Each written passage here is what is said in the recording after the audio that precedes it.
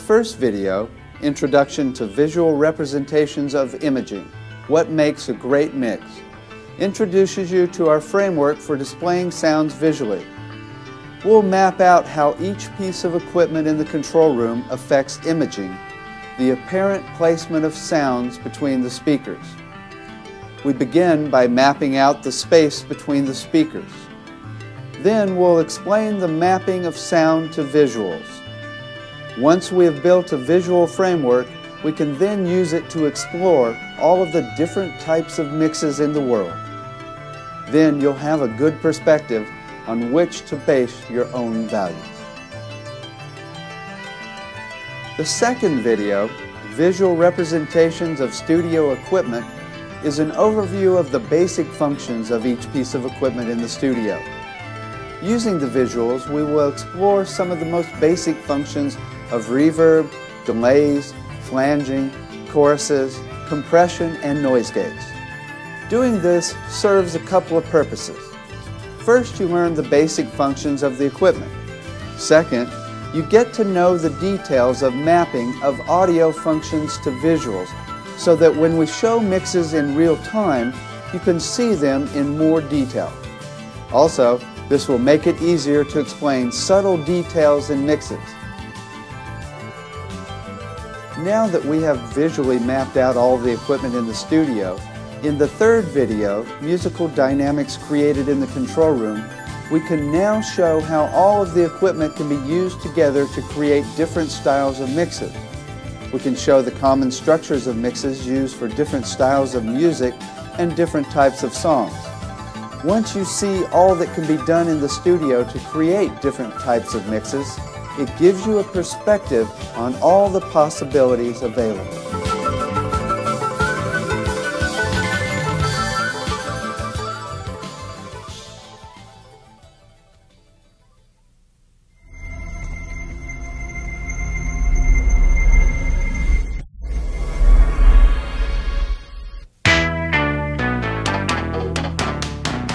Hi, my name is David Gibson.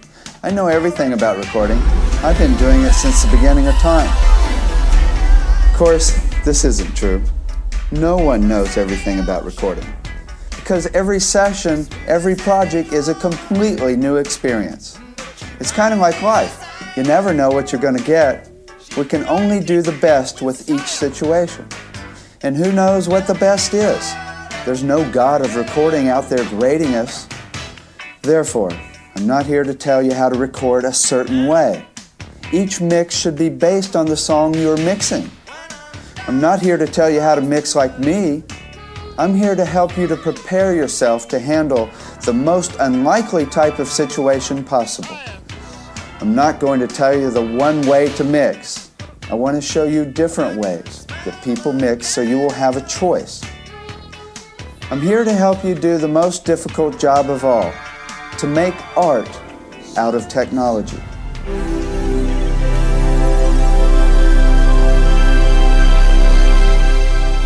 My main goal is to give you a perspective on how it all works together, how you use technical equipment to create art.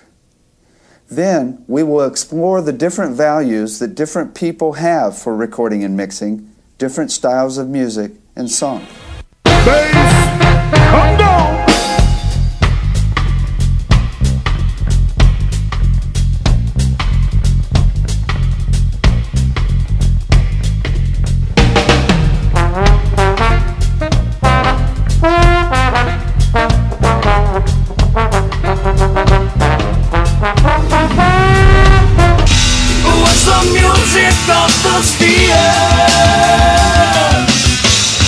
Was the music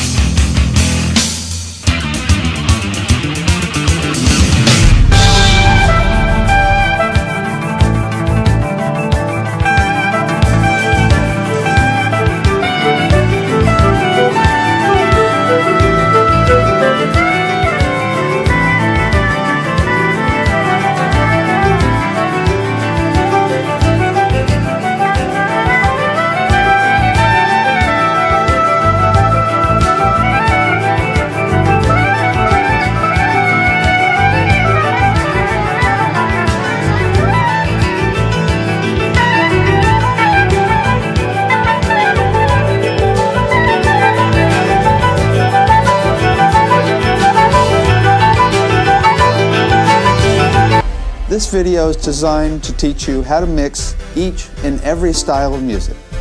Now, this is a grand task. We're not here to teach you our own values for what makes a great mix.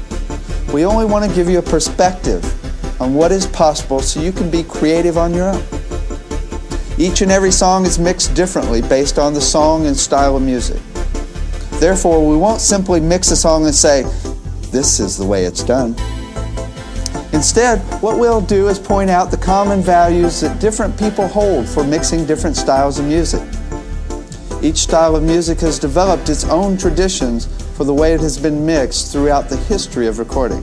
For example, big band music, heavy metal, acoustic jazz, even rap and hip-hop have developed certain traditions in the way they've been mixed.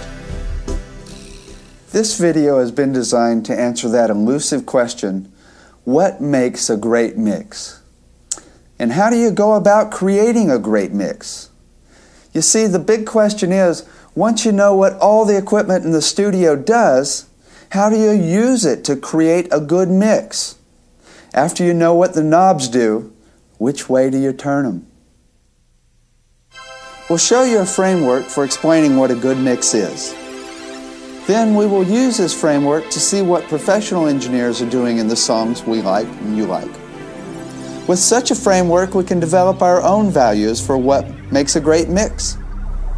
This video is not meant to tell you how to mix a song a particular way, because a mix is dependent on so many variables: the song and all of its details, the style of music, and the people involved. Instead, this video is designed to give you a structural framework which you can use to categorize all of the different structures of mixes. The structure of a mix. What a concept. Finally, someone's mapped out the underlying structure of what you can do in a mix. Wow, did you hear what he said? Yeah. You know, I know what I like, but I never know how to get it when I'm in the studio. I had a good mix once, but I can never remember how I did it. Check it out, man. I think he's on to something. The players know what's up, though, man. We know what's tight. Why can't we ever get it right in the studio, then? Perspective. Wonderful. Finally, a perspective on everything that goes into recording and mixing. Once you have this visual framework down, you can then begin to build your own perspective on how different songs are mixed. And once you start checking out the details of exactly what other engineers are doing, then you develop your own values as to what you like for each style of music. All values are valid. The only possible evil is having no values at all. We're not here to tell you you should mix things a certain way. We're here to help you develop and remember your own values. And we're here to do it visually, because visuals can help us to remember. What did he say? I forget.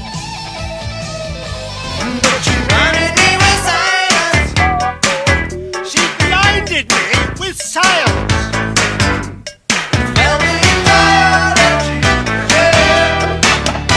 Yeah, bring on the visuals. I like it when I can see what's happening. Many people are visually oriented. When I'm dancing close to her. Wow! The colors are great! This is the way learning should be!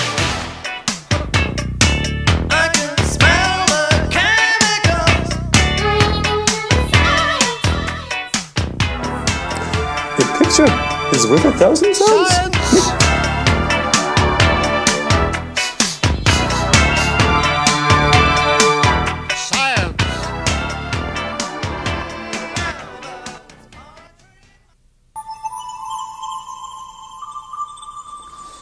In order to be able to explain and show different styles of mixes, let's map out how each piece of equipment affects imaging, the apparent placement of sounds between the speakers.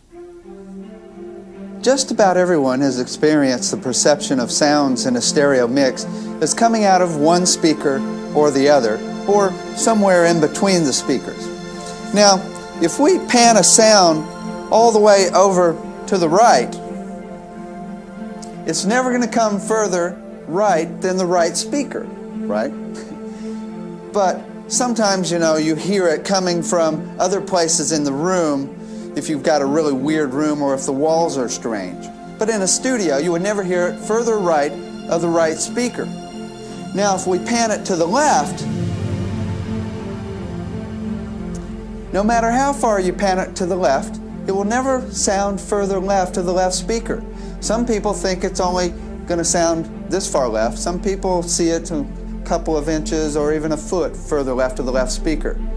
So therefore, we can draw boundaries just to the left of the left speaker and just to the right of the right speaker. So panning is mapped out as left to right. When I turn the pan pot here, you can hear the sound pan from left to right and from right to left, like that. Now, we're not talking about reality here.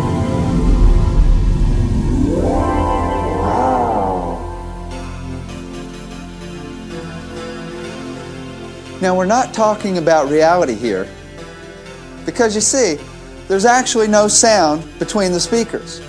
The reality is the sound comes out of the speakers in waves, travels through the molecules into the room, hits the walls in the room, and it also hits your ears and your body. This is one way we perceive sound. Another way we perceive sound is we imagine it to be between the speakers. This is called imaging. It's a figment of our imagination. You see, when we hear a sound between the speakers, there's no sound really there. The truth is, the same sound's just coming out of both speakers, and we imagine the sound to be between the speakers. It's just a figment of your imagination, like an audio-optical illusion. Also, you know when you hear a sound in the middle of your head when listening to headphones? Well, there's no sound there. Your brain's there. Cool. Even if you're asleep, sounds still hit your body and it affects you. On the other hand, if you aren't paying attention to a mix or if you're off to the side of the speakers, you don't hear imaging. When you're asleep, imaging does not exist. In fact, they've done studies of people who don't hear imaging because of the shape of their ears or because of the shape of their minds. Imaging is a figment of our imagination. In fact, there is no imaging in the forest.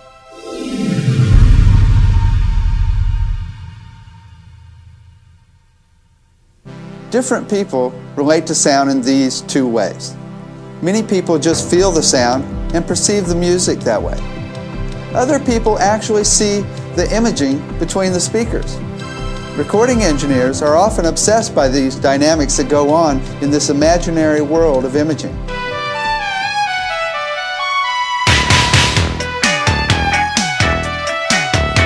Good heavens, Miss Sakamoto, you're beautiful! Hey! I don't believe it! There she goes again! She's tied it up! I can't find anything! All my tubes and wires, careful notes! Now, let's continue with our mapping of mixing functions into the visual world. What about faders or volume controls? As you have probably noticed in some mixes, some sounds are right out front, normally vocals and lead instruments, while other instruments like strings and background vocals are often in the background. We'll map out volume as a function of front to back. This makes sense because louder sounds are normally closer to us, and softer sounds are commonly further away. Also, if we want to sound like a vocal to be out front in a mix, what do? Turn it up! Right. If you want something out front, turn it up. If you want something in the background, turn it down. I guess that's why they call them background vocals.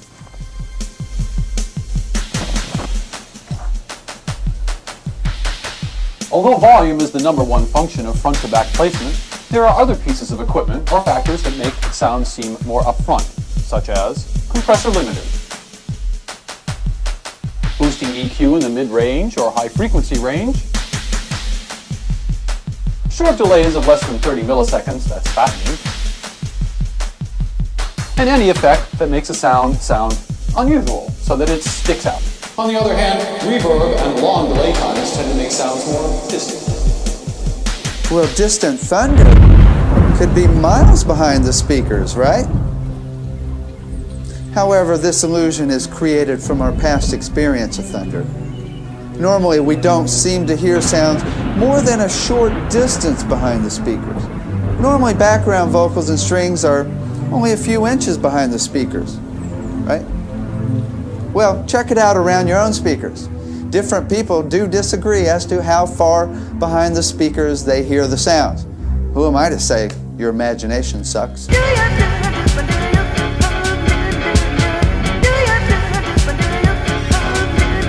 Now, no matter how loud you make a sound in a mix, sounds will never seem to come from more than a short distance from in front of the speakers. No matter how loud you turn up the sounds will never come from here, and sounds will never come from behind you. Unless you have a 3D sound processor. Yeah, but that's a whole nother world and video. This distance we imagine a sound to be in front of or behind the speakers is based on a couple of factors. First, the larger the speaker, the further in front the sound appears to be. Small studio speakers about 6 inches, a huge PA that's about 10 feet, or a boombox that's just 2 or 3 inches. The second factor that determines the difference in the way people perceive the limits of imaging from front to back has to do with the fact that some people have a more active imagination than others,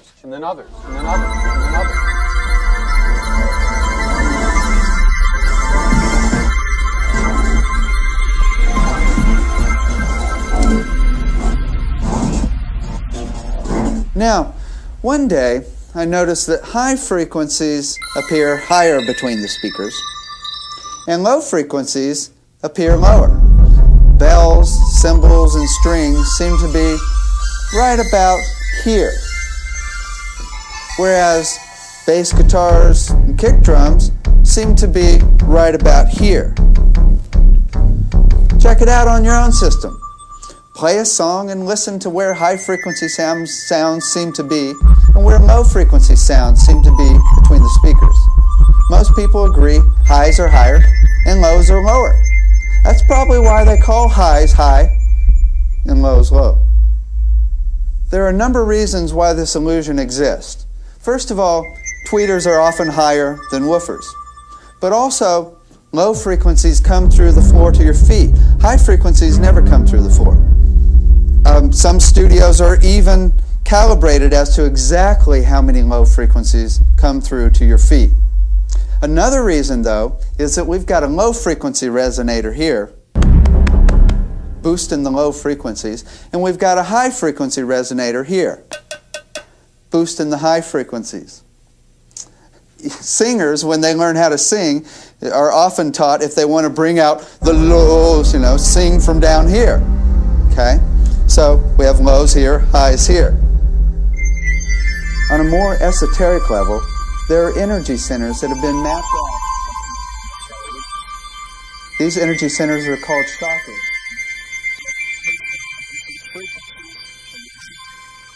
At the base of our spine, they say it's 40 hertz. Around here is maybe around 800 hertz, 1,000 hertz, 5,000. Well, whether this is real or not, but at any rate, it helps explain very likely low frequencies, lows. Regardless of why it happens, the truth of the matter is that high frequencies do seem to appear higher between the speakers than low frequencies. Therefore, we'll put the high frequencies up high, and we'll put the low frequencies down low in all of our visuals.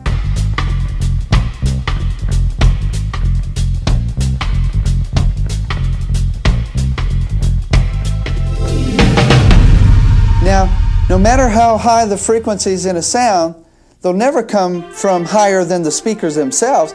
I mean, they never come from the ceiling, right? You see, imaging is limited to the top of the speakers. Now, since bass frequencies come through the floor, the lower limit is down here, the floor, where the floor is. So check it out. No matter how far we pan the sound to the left, it's only going to go about this far. It's going to be a little bit in front of the speakers, a little bit behind the speakers, and to the top of the speakers. Then all the way across to the top, a little bit front, a little bit behind, down to the floor, all the way to the right speaker, about right here. Okay? So you can imagine this three-dimensional space right there. Now, this is a limited space between the speakers where a mix occurs. It only happens in this space right here. Therefore, if you have a whole lot of instruments, it's going to be crowded. Say you got a 100-piece orchestra. You put 100 instruments between these speakers and there's hardly any room, so it's hard to differentiate between every single sound. Whereas you put 3 violins between the speakers and you can hear every one completely separate from each other, because there's only so much space between the speakers here where you can create a mix. Therefore, the whole issue becomes that of crowd control.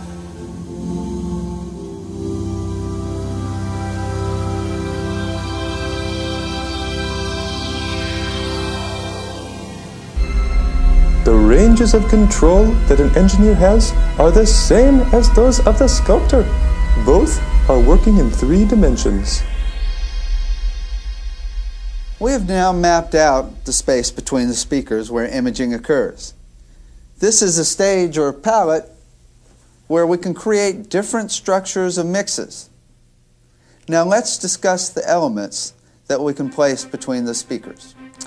Years ago, I started out with a dot on my Macintosh in the program MacPaint.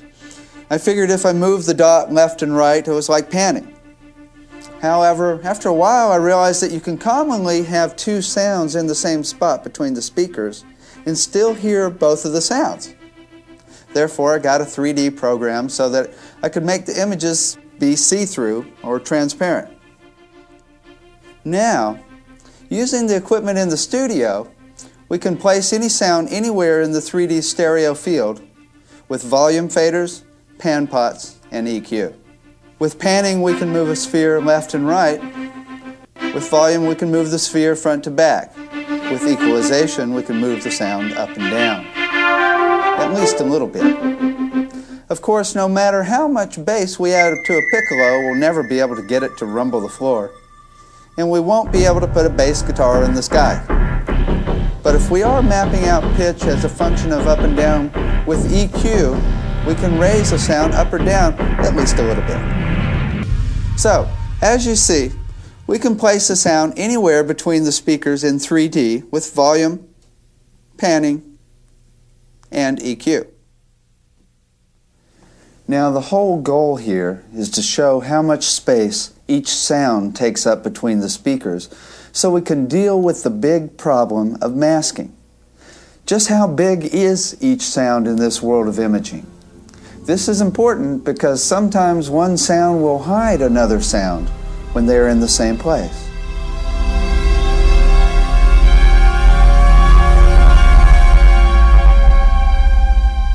Therefore, if this is a limited space between the speakers, we need to know how big each member of the crowd is, right?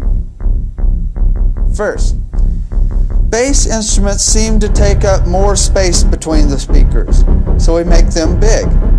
Think about it. Put 3 bass guitars in a mix, and what do you have? Hip-hop? Yeah, but in any other style of music, you end up with Mud City. I mean, you put 3 bass guitars in a mix, and it fills up the space between the speakers completely. On the other hand, put 10 bells in a mix, and even if they're all playing at the same time, you can hear every single one individually.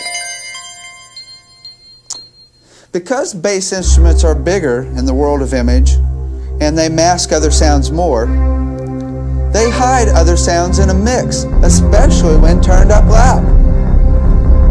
Also, louder sounds will appear larger because of perspective. This also rings true because louder sounds do mask other sounds more.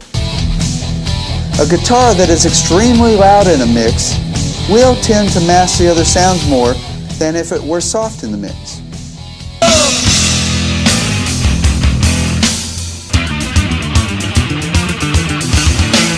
Besides round spheres, we also have oblong spheres. This is an unusual effect that happens when we put a delay on a sound less than 30 milliseconds. 1,000 milliseconds equals 1 second. When you have a delay longer than 30 milliseconds, you hear an echo, like this. However, when you have a delay less than 30 milliseconds, our ear is not quick enough to hear the difference between the two sounds, so we only hear one sound, one fat sound. When you place the original signal in the left speaker, then put the delayed signal in the right speaker, it's as if it stretches the sound between the speakers. It doesn't put the sound in a room like reverb, it just makes it omnipresent between the speakers.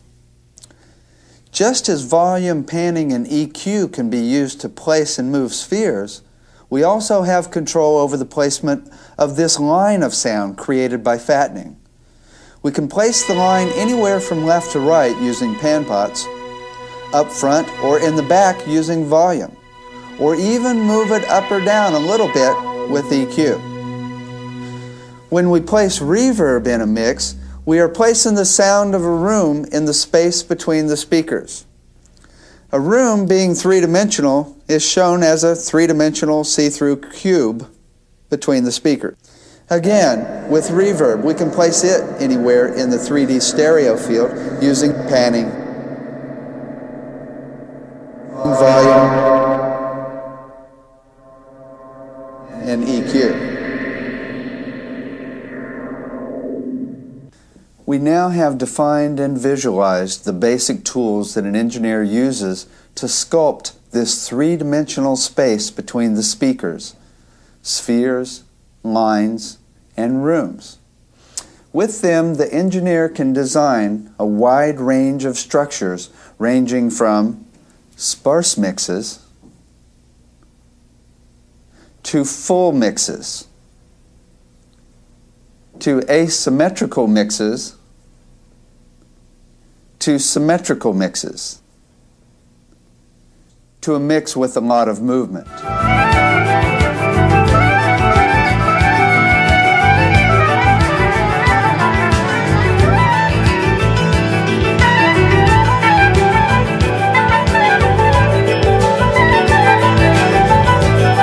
As previously mentioned, the art of mixing is the creative placement and movement of these sound images.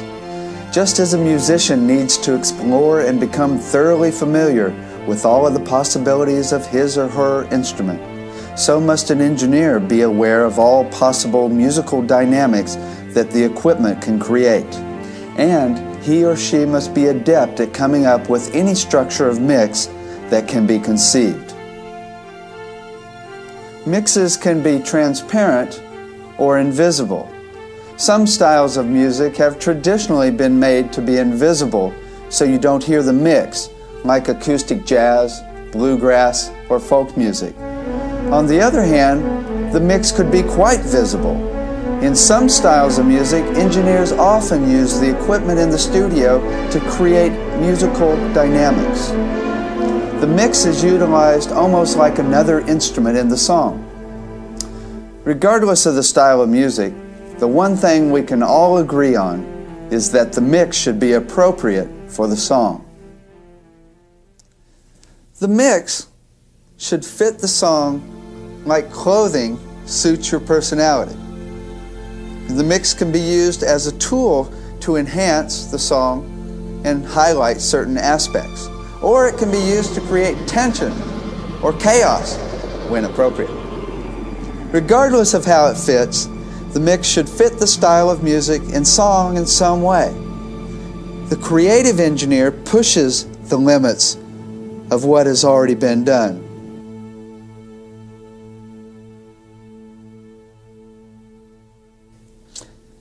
Now that we have defined the space between the speakers where imaging occurs, and now that we have outlined some of the basic parameters of sound visually, the big question is, what makes a great mix?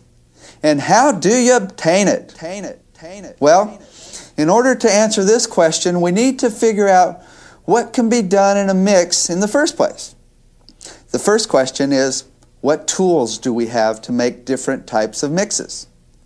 What are the tools we have to create the dynamics an engineer creates? Well, as previously shown, we have volume, panning, EQ, and effects. These are the tools you use to create a mix. Now, there are many other things that contribute to a great recording that can be refined during the recording session.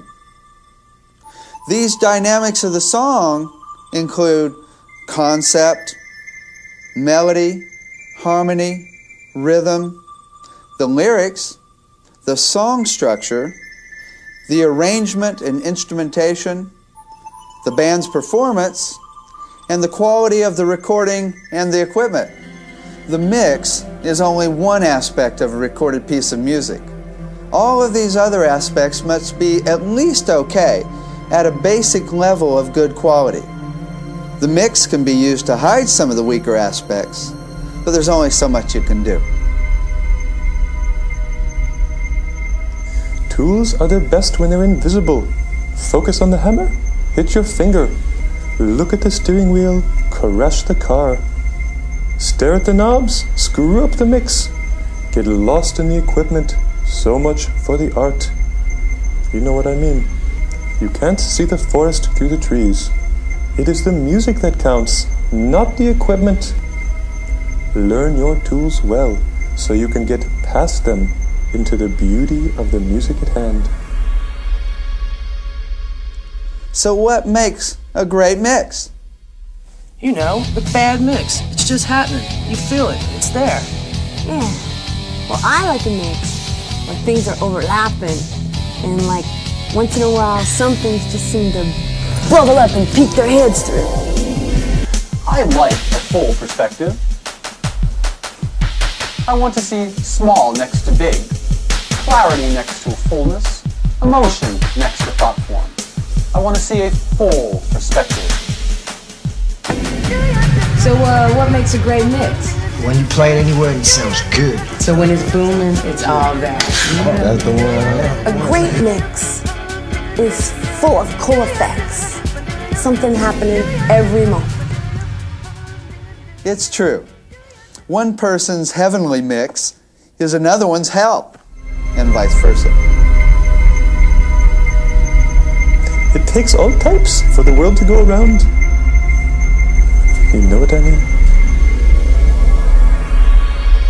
Yet, throughout all mixes, there are certain values that are commonly held. We don't like muddiness, at least not for too long. And we don't like too many irritating frequencies. Even punk rockers have their limits. And we like our highs, high frequencies that is.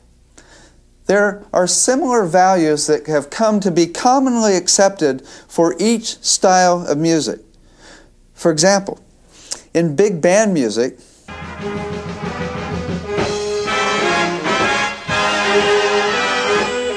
if you turn up the kick drum too loud, they'll kill you. Likewise, if you don't turn up the kick drum really loud in heavy metal and rap, they'll kill you too.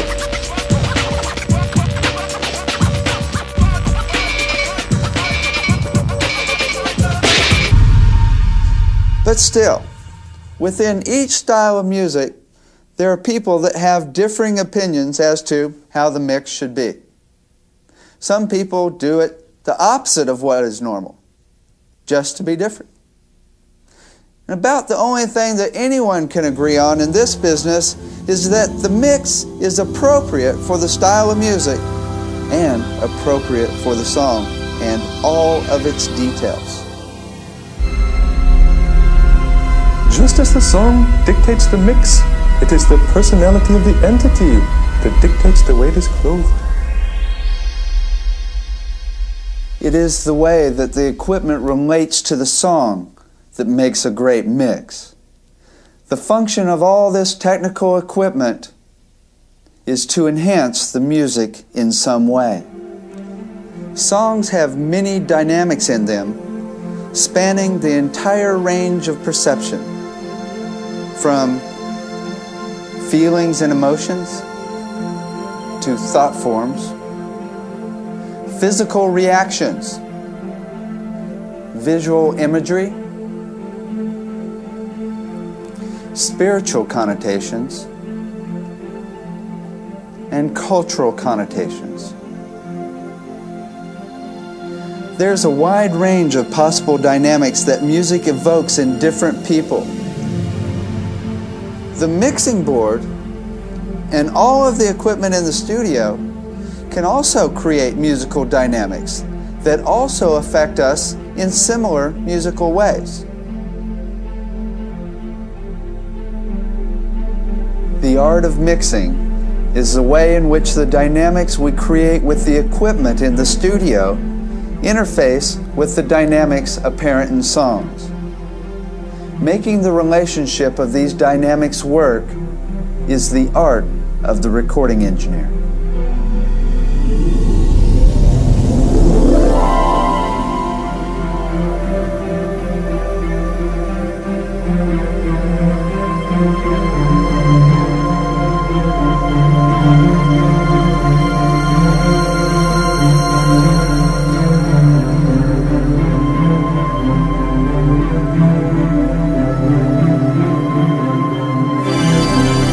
So it's all about relationships.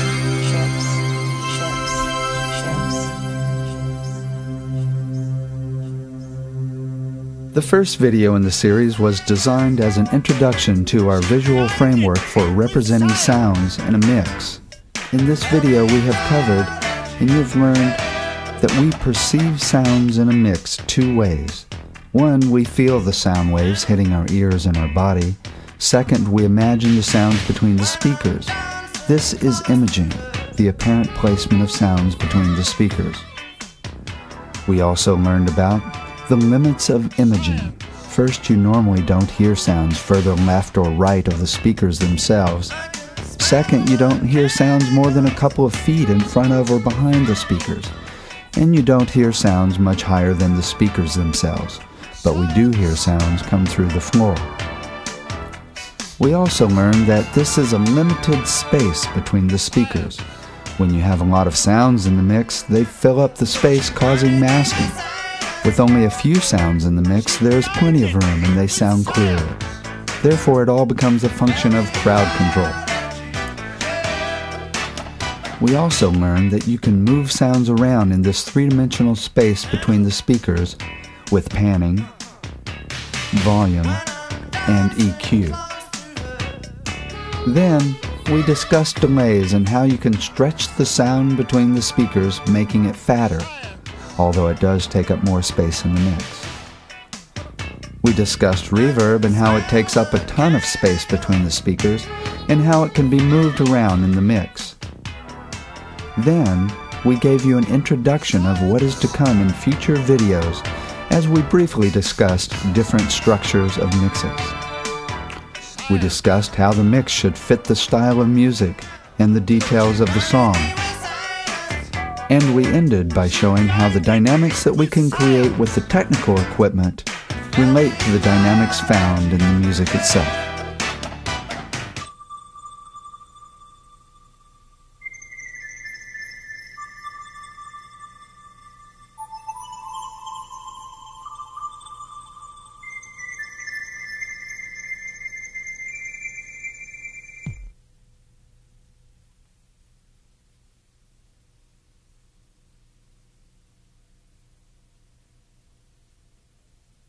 Hi there.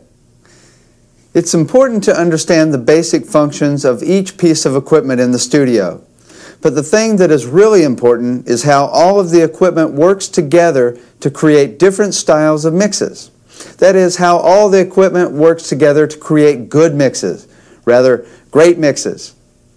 We will then have a framework for the discussion of different values for different types of mixes. Then we can have some really good arguments. We'll actually have something to argue about. In this video, we will explain the basic functions of all of the equipment in the studio. Using visuals of sounds, we will explain the most common parameters found in each piece of equipment. This video is an introduction to the basic functions of equipment. The idea is to explain each piece of equipment visually, so that in the next video, we can use these visuals to show different types of mixes. We will go into more detail on each piece of equipment in future videos. In order to make the huge variety of studio equipment fathomable, let's categorize all of the equipment based on its function in the recording process. Sound creators create sound. These include acoustic to electric instruments, from vocals to synthesizer. Sound routers route sound from one place to another. Mixing boards route the signal to 4 places: the multitrack, the speakers, the headphones for the band out in the studio, and the effects so we can have a good time. Patch bays are just the back of everything in the studio next to each other. It's the back of the mix panels, the back of the multitrack ins and outs, back of the console ins and outs, and back of the effects ins and outs. It's the back of everything next to each other so we can use short cables to connect everything in the studio. Sound storers store sound. Tape players store digital or analog sound. Sequencers store MIDI information.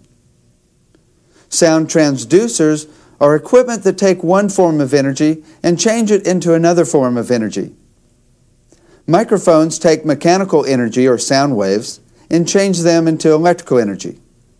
Speakers take electrical energy and change them into mechanical energy or sound waves.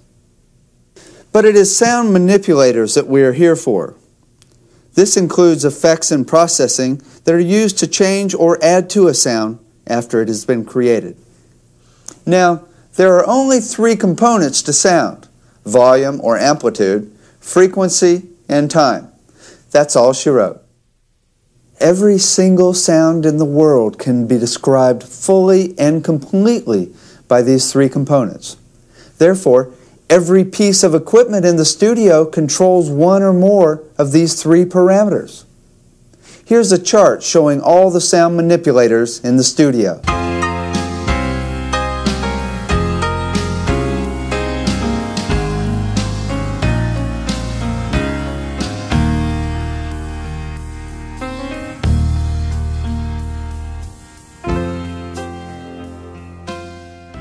Volume of the faders is shown as a function of front to back.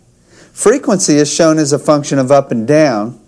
Time is shown in real time. That is, when a sound occurs, the visual representing that sound will appear and flash. In the first video of the series, we showed how we mapped out volume as a function of front to back. As previously mentioned, we can use volume faders to place a sound out front, in the background, or anywhere in between. In the next video, we will cover how volume relationships can be used to create different musical dynamics. When we set volume relationships in a mix, we use apparent volumes to decide on the relative balance, not just the voltage of the signals going through the fader. If we were just using where the faders are set relative to each other, then we could mix without even listening. We could look at the faders and place them based on their relative placement, like this. When we raise the faders on the board, we are changing the voltage of the signal being sent to the amp, which boosts the wattage, which then sends more power to the speakers, which create more sound pressure level in the air that our ears hear. However, there's more to it than that. The other main thing that affects apparent volume is the waveform of the sound itself. For example, a chainsaw will sound louder than a flute when they're both exactly the same volume on the VU meters. A screaming electric guitar sounds louder than a clean guitar sound, even if they're both at exactly the same volume.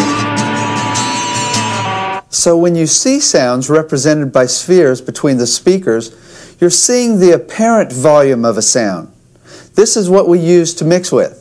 This is what we use to set volume relationships. You don't look at the faders, you listen for the relative volumes. Bass, come down.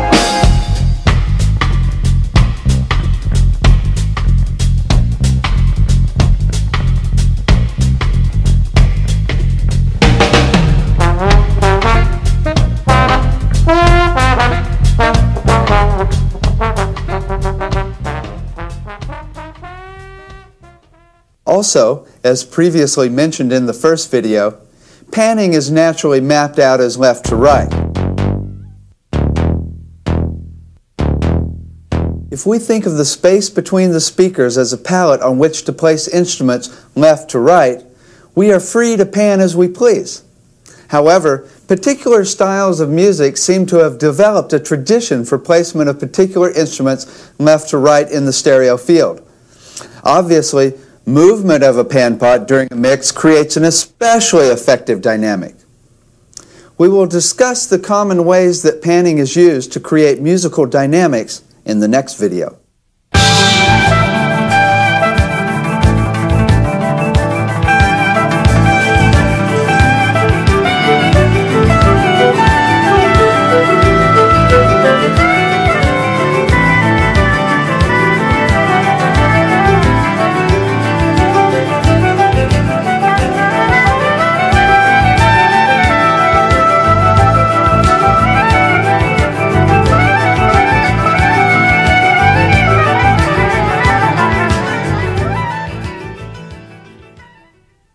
Compressor limiters are volume functions. Their main purpose is to turn the volume down. Compressor limiters turn the volume down when the volume goes above a certain threshold. When the volume is below a certain threshold, the compressor limiter does nothing unless broken or cheap. The two main functions of a compressor limiter are: one, to get less noise on tape, a better signal-to-noise ratio. This is accomplished by compressing the signal on the way to the multitrack. And two, to stabilize the sound between the speakers. The first function, to get less hiss from tape, is the original reason that compressor limiters were first introduced into the studio. Let me explain it this way. Say I'm humming along at a low volume, then all of a sudden it gets really loud. Do-do-do-do-do-do-do. Well, the problem is, unless we turn down the fader, we're going to get distortion. And you can't have distortion.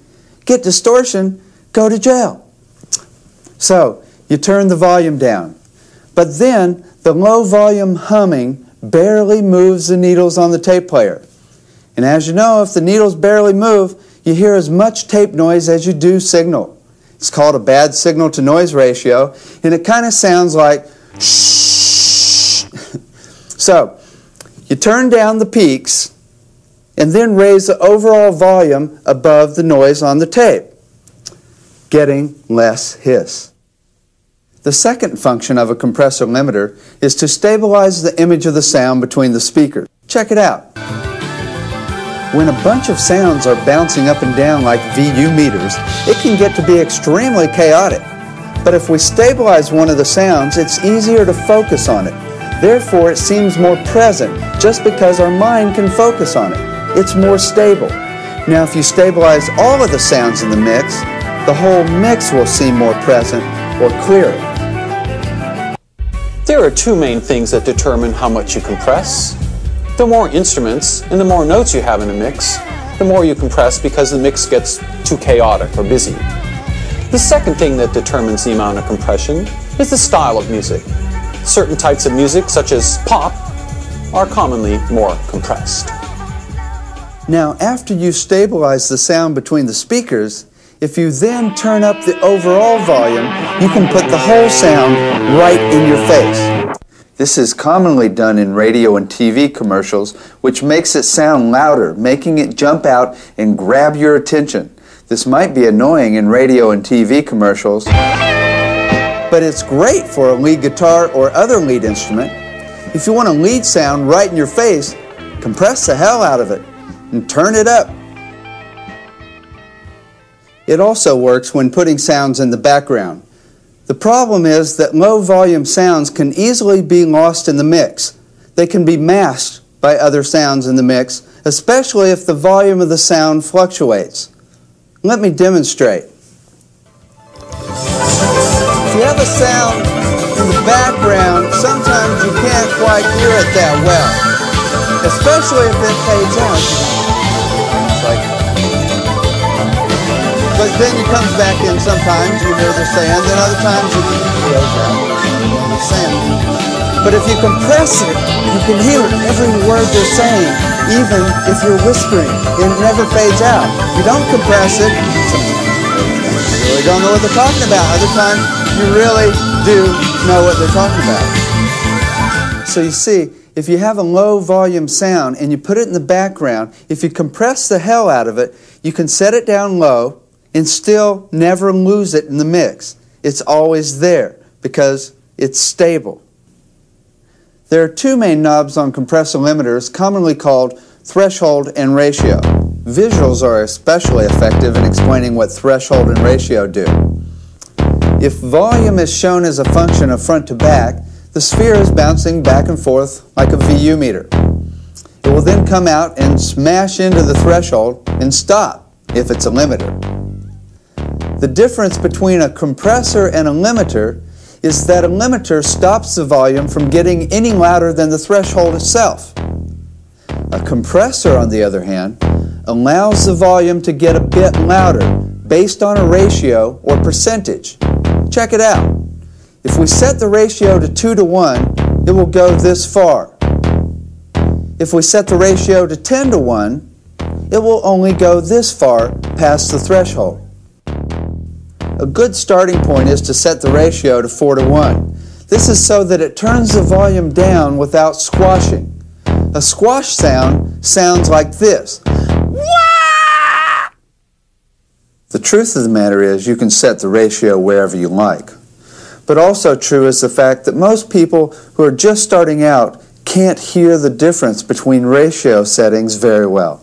Until you can tell, 4:1 is a good place to start. Now this is how you set the threshold. The thing is, you don't look at the threshold knob. Well, you have to look at it for a second in order to get your hand on it. Then you look at the gain reduction meters, which show how much the compressor is turning the volume down. You turn the threshold knob until you get a maximum of 6 dB of gain reduction, regardless of the ratio setting. For some instruments like lead guitar or screamer type vocals, you can set the maximum level at 10 dB of gain reduction. These are the levels you can set it at so that you turn the volume down some without squashing it. Once you hear compression really well, set it the way you want. Until then, try setting the ratio at 4:1 and setting the threshold for 6 dB of gain reduction.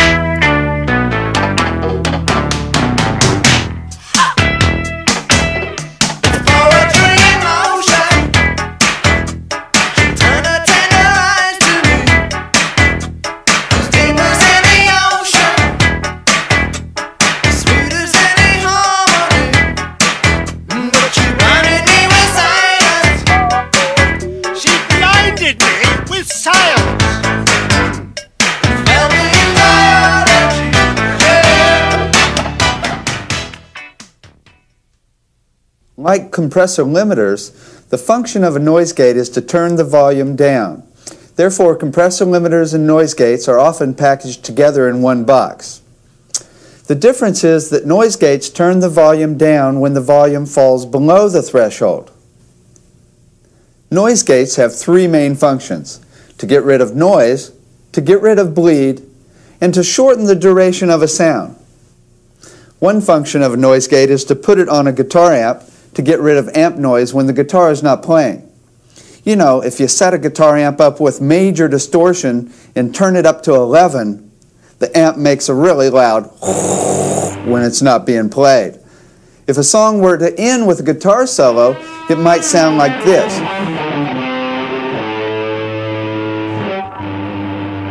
Now, if we set the threshold correctly, it will sound like this.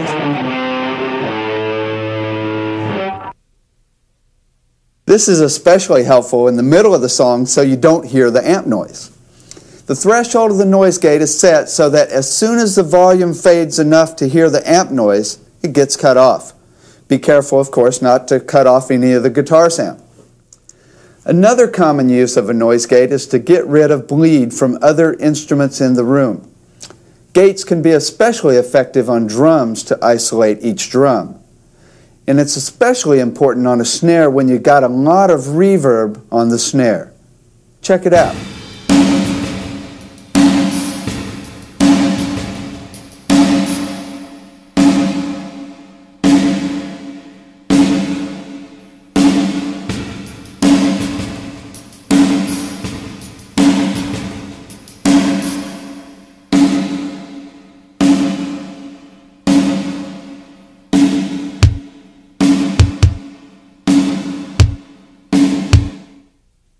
When volume is shown as front to back and the volume falls below the threshold, the sound will disappear. Noise gates can also be used to shorten the duration of a sound. This can make a sound shorter, which can be used as a quite bizarre effect. The threshold on a noise gate should be set so that it cuts the noise or bleed but doesn't cut the main signal.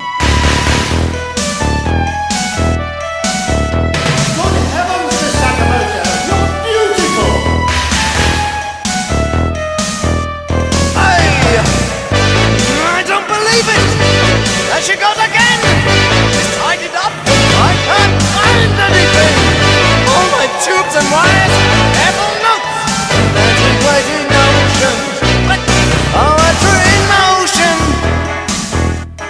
When she turned her eyes to me. Before we continue, I should remind you that we're just giving an overview of the functions of each piece of equipment in the studio at this point. The idea is to explain each piece of equipment visually so that in the next video we can use these visuals to show different types of mixes. We'll then go into more detail in each piece of equipment in future videos. As you can well guess, we could do a whole video on EQ alone, and we will. We'll begin our discussion of EQ by covering the differences between types of equalizers. Next, we'll explore all of the different frequency ranges between 20 and 20,000 hertz. What about the other ones? The higher ones? EQ is a change in the volume of specific frequency ranges of a sound. It's the same as the tone controls on a normal stereo, bass and treble.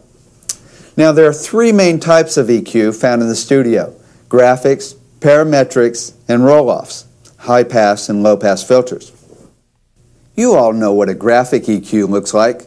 It has a volume control for each frequency. You can turn a frequency up or down using the volume sliders. Visually, we'll show frequency as a function of up and down, so we have low to high frequencies here. We're showing the volume of a particular frequency as the brightness in that band.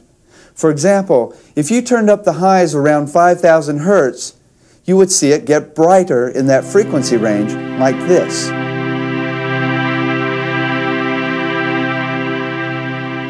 On a graphic EQ, you choose which frequency you will turn up or down by putting your finger on the correct slider. On a parametric EQ, you turn the frequency sweep knob in order to select the frequency that you want to turn up or down.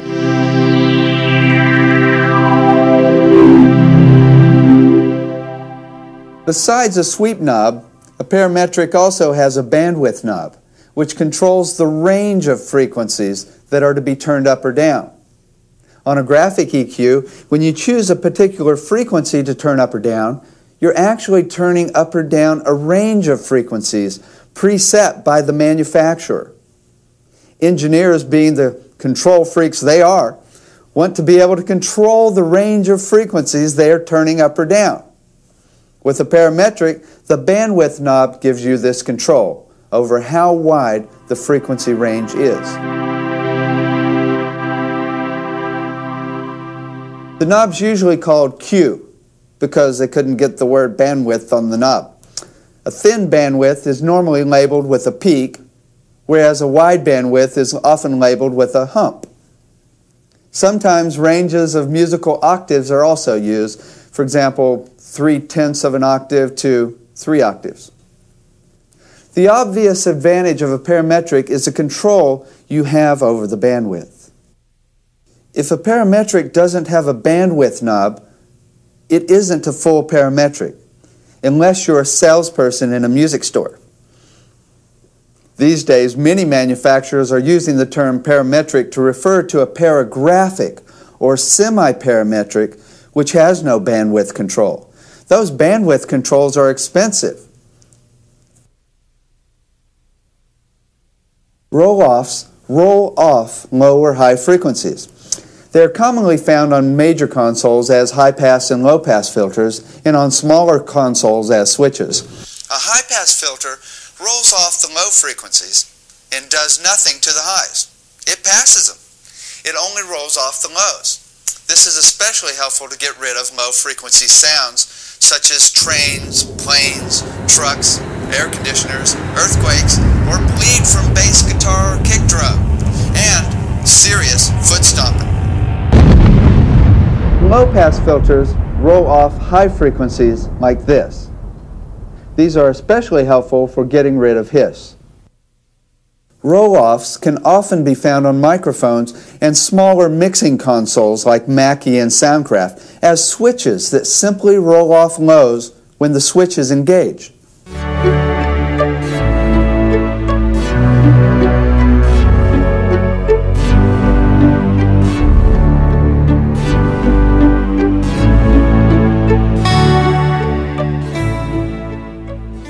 It is important to get to know all of the frequencies of sound by name.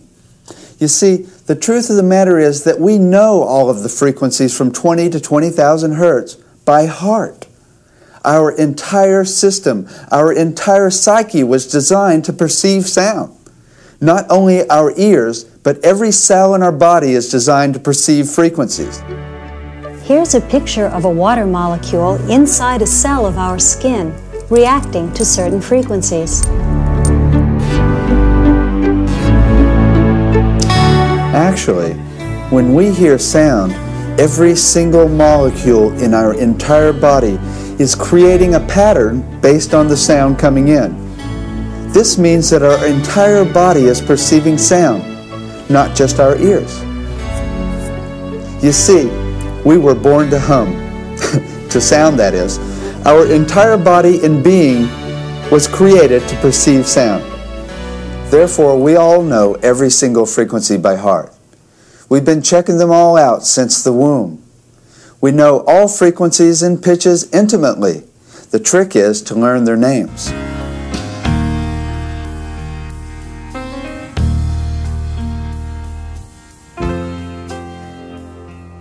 We'll get into more detail on all of the frequency ranges and how to remember them in future videos. Then you'll be able to remember what boosting or cutting each frequency does to each instrument in the world. Specialists don't seem to agree on how different frequencies affect us emotionally. Quite understandable because of the subjective nature of frequency perception. Psychologists to philosophers have written books about how sounds affect us emotionally, and how people have organized their ways of perceiving difference in frequency. Different frequencies do affect us differently, both physiologically and psychologically, not to mention spiritually. However, even more powerful than the way specific frequencies make us feel is the way that combinations of frequencies make us feel.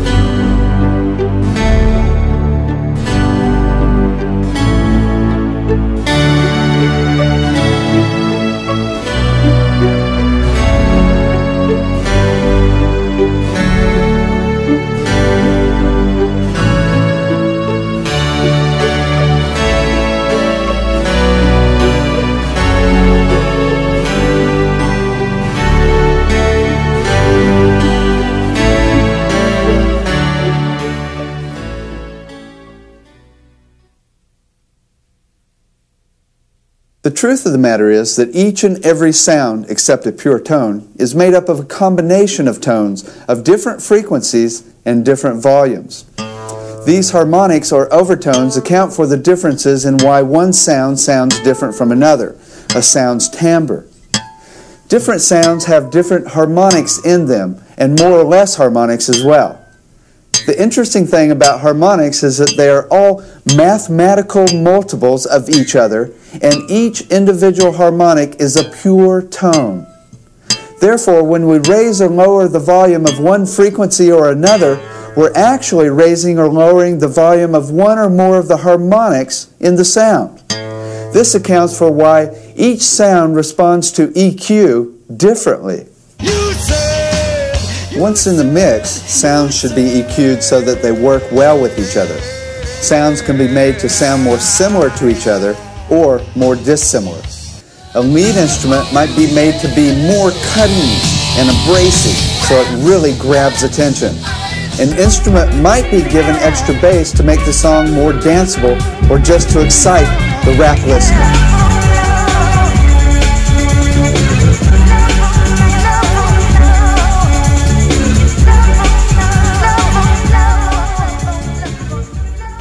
There's an important technique that you might find helpful for checking the relative equalization of each sound in a mix.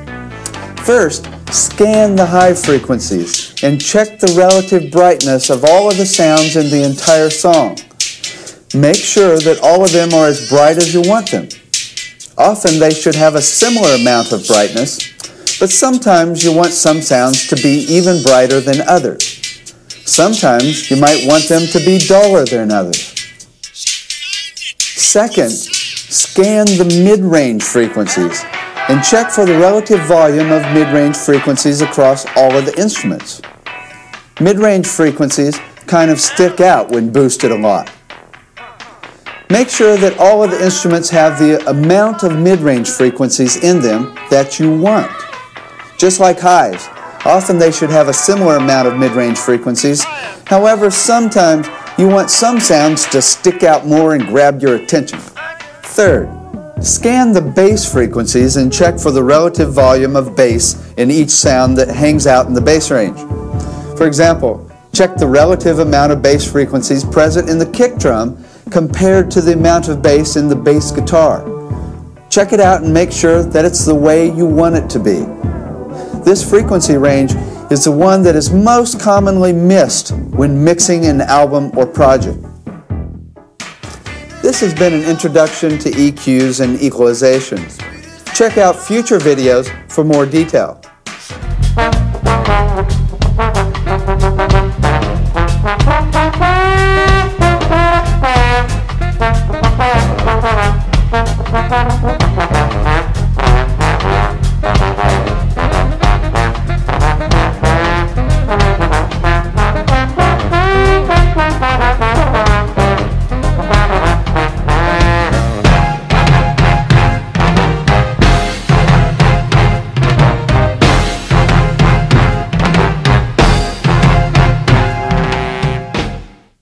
A delay stores a sound on a chip and then plays it back at whatever time you like. The delayed signal can also be fed back into the input to get the well-known sound of feedback or regeneration where the signal repeats. Just as you need to learn the details of the frequency spectrum, you must also get to know how each delay time feels. It's the type of feeling or emotion that different delay time ranges evoke that you use to remember differences in delay times. We can also use the relationship between delay time and distance in the studio to help us to get to know different delay times. Sound travels close to 1 foot per millisecond. 1,000 milliseconds equals 1 second.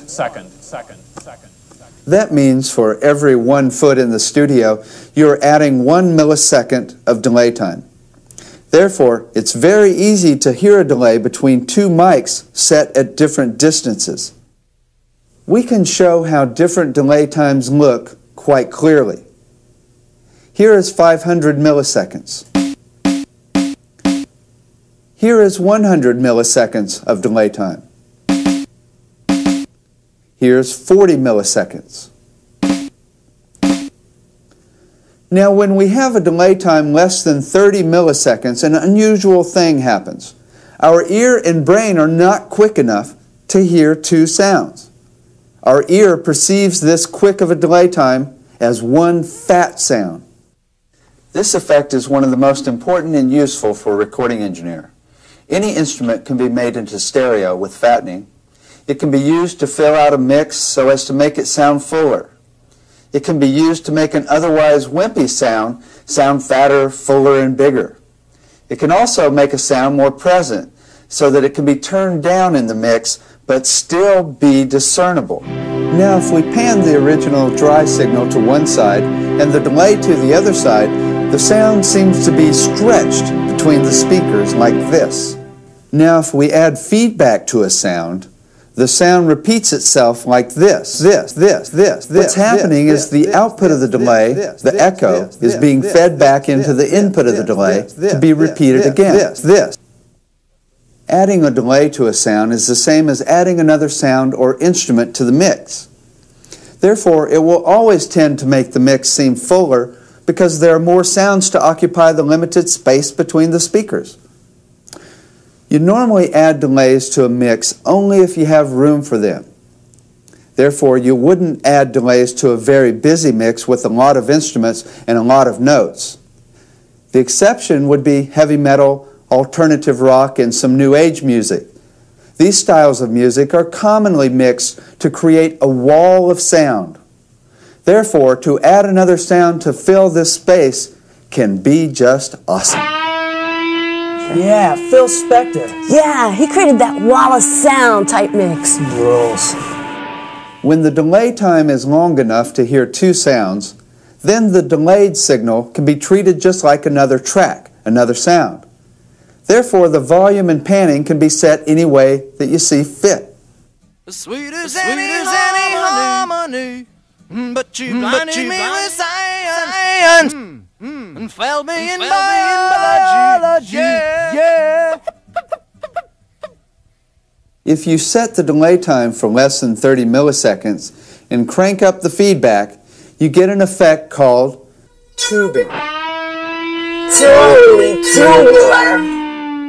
If you then change the delay time, you get an effect that sounds like this. If we set a clock to change the delay time on its own, we get the effect commonly called flanging.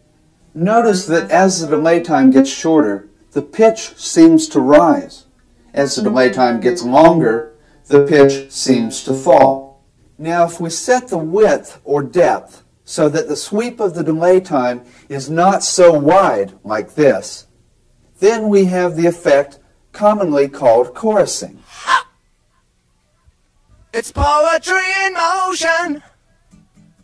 She turned her tender eyes to me, as deep as any ocean, as sweet as any harmony, but you blinded me with science, and failed me in biology. Yeah. If we set the delay time so that we are only sweeping between 0 and 1 milliseconds, we have the effect commonly called phasing. It's poetry in motion.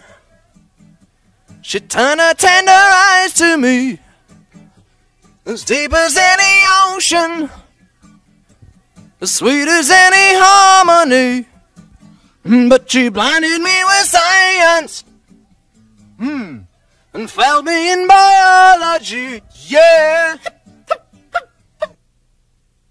All of these effects, flanging, chorusing, and phasing, are just changing short delay times with lots of feedback or regeneration. In 1957, Tony Fisher was doing an album when someone accidentally leaned on the reels of the tape player like this. The tape slowed down, and then when they got back up, it sped back up to normal speed like this. The band went, cool, let's put it on the record. The song, The Big Hurt, went to #3 on the charts in 1957.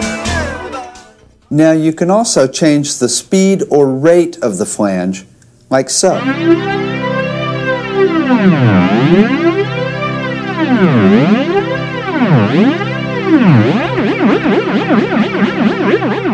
You could set the rate of the sweep to the tempo of the song,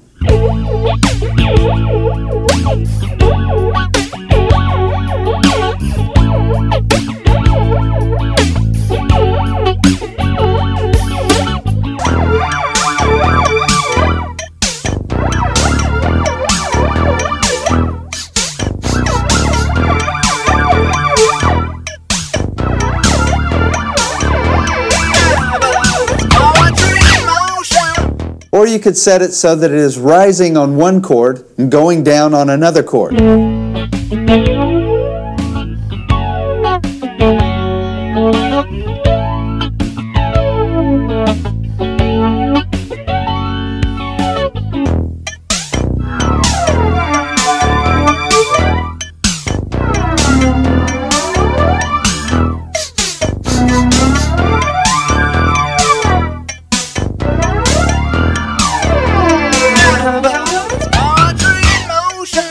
Or you could even set it so that it rises on the first half of the verse and falls on the second half of the verse. Flanging is commonly used to create a more spacey type of mood in the mix, sometimes used to create an otherworldly effect. It's great for the underwater type of effect. Chorusing is commonly used to simulate the effect that you get when you have a chorus of people or a chorus of instruments. Phasing is a very subtle effect, so subtle that it's the kind of effect that when used at Grateful Dead concerts, the crowd often wonders if the effect is actually coming from inside their head. I thought it was inside my head. Each of these effects can be panned in various ways, like this.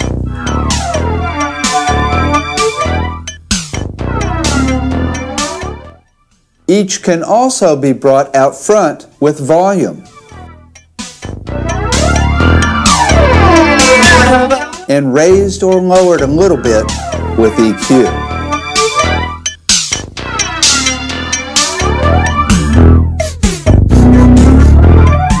We'll explore more details about these effects in future videos, including how they are commonly used in mixes for different styles of music.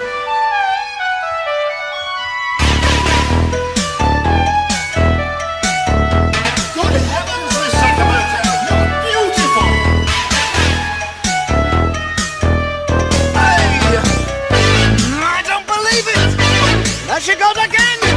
Just tied it up! I can't find anything! All my tubes and wires, every note! Right in motion!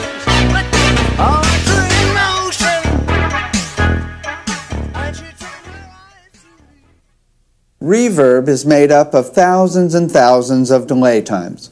When you first hear a sound in a room, the sound continues traveling out at around 700 miles per hour and hits the walls, bounces back from the walls, all at different distances, and comes back to us as hundreds of delay times. All of these delay times wash together to make the sound we know as reverb. When we place reverb in a mix, it's just like we are placing the sound of a room between the speakers.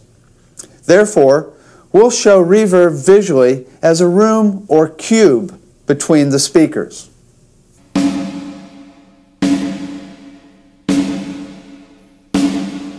There are certain parameters of control that are commonly found in reverb units. First, you can change the type of room. You can think of it as different types of rooms between the speakers like this: halls, rooms,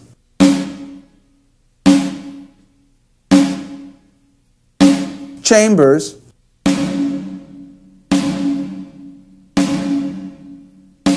and plate reverbs.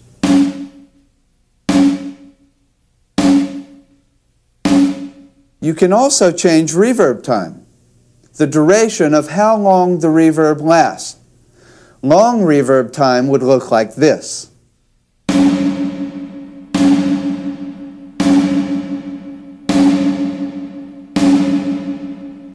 A short reverb time would look like this.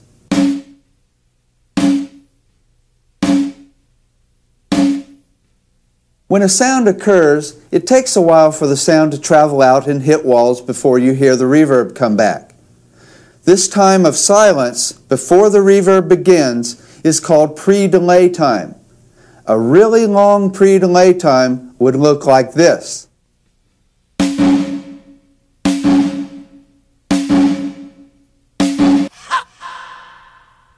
It's poetry in motion.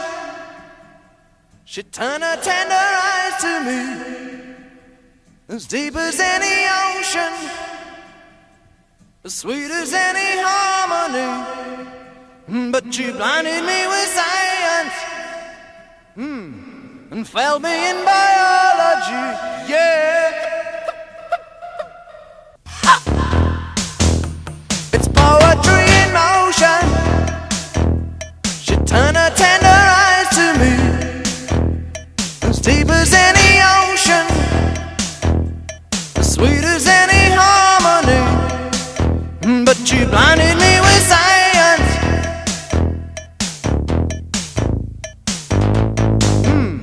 and failed me in biology. Yeah. But a natural room, like an auditorium, has a short pre-delay time that would look like this.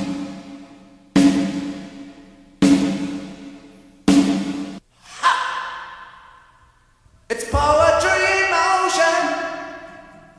She turned her tender eyes to me, as deep as any ocean, as sweet as any harmony. But she blinded me with science, and failed me in biology. Yeah. Another setting of reverb is the envelope. That is, how the reverb changes its volume over time. Normal reverb has an envelope that looks like this.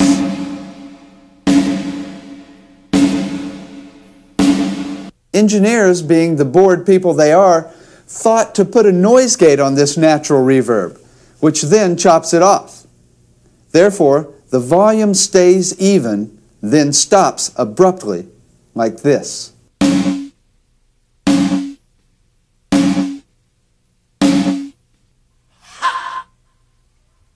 It's poetry in motion.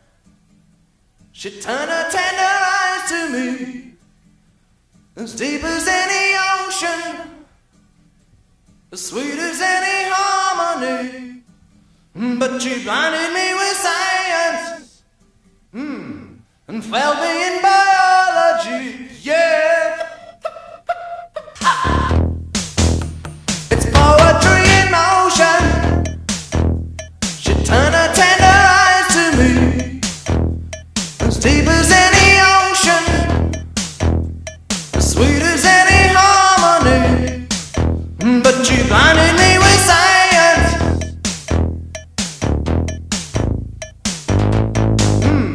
and failed me in biology. Yeah. Now, if we were to take the envelope of normal reverb and turn it around backwards, the volume of the reverb would rise, then stop abruptly, like this.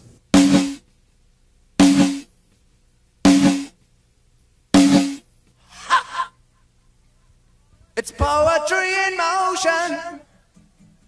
She turned her tender eyes to me, as deep as any ocean, as sweet as any harmony. But she blinded me with science, and failed me in biology. Yeah. It's poetry in motion. She turned her tender eyes to me, as deep as any ocean, as sweet as any harmony. But she blinded me with science,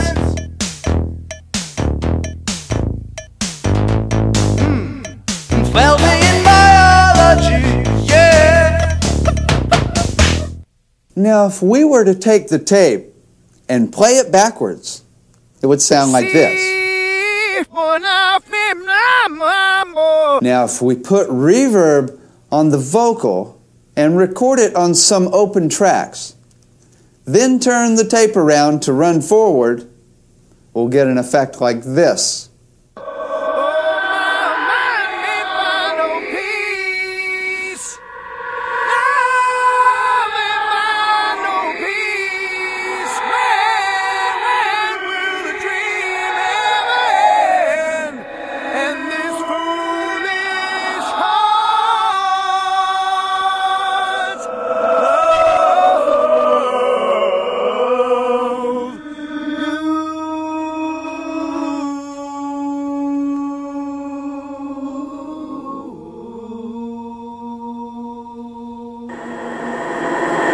That. So cool. This effect is called preverb. It's the most evil effect that can be created in the studio because only the devil could put an effect on something before it even happens. Therefore, it has been used in every scary movie made, including The Exorcist and Poltergeist, and of course, it's Ozzy Osbourne's favorite effect. It can also be fun as hell, too.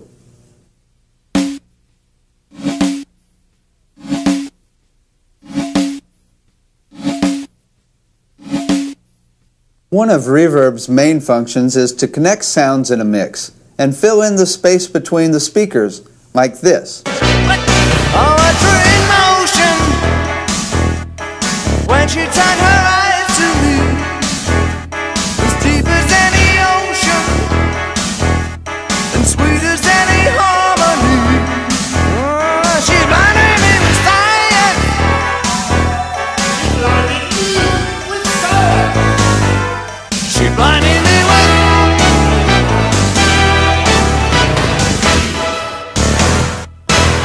Like any sound, reverb can be panned in various ways, like this. Reverb can also be brought out front with volume, or placed in the background by turning down the volume. And it can be raised or lowered a little bit with EQ.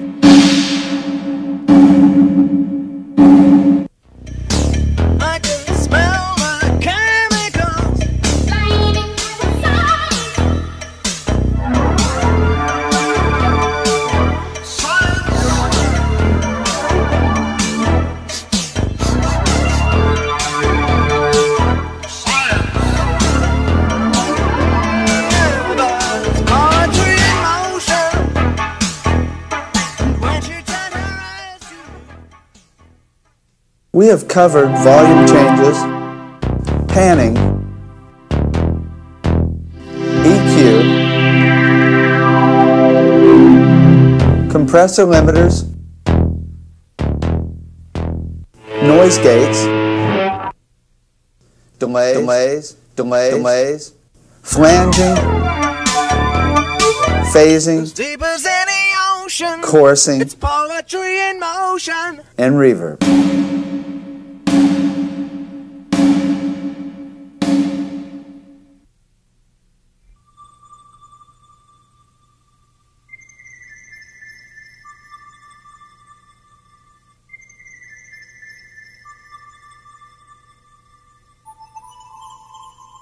Now that we have covered each piece of equipment in the studio, we can now use these visuals to show different classic styles of mixes in the next video.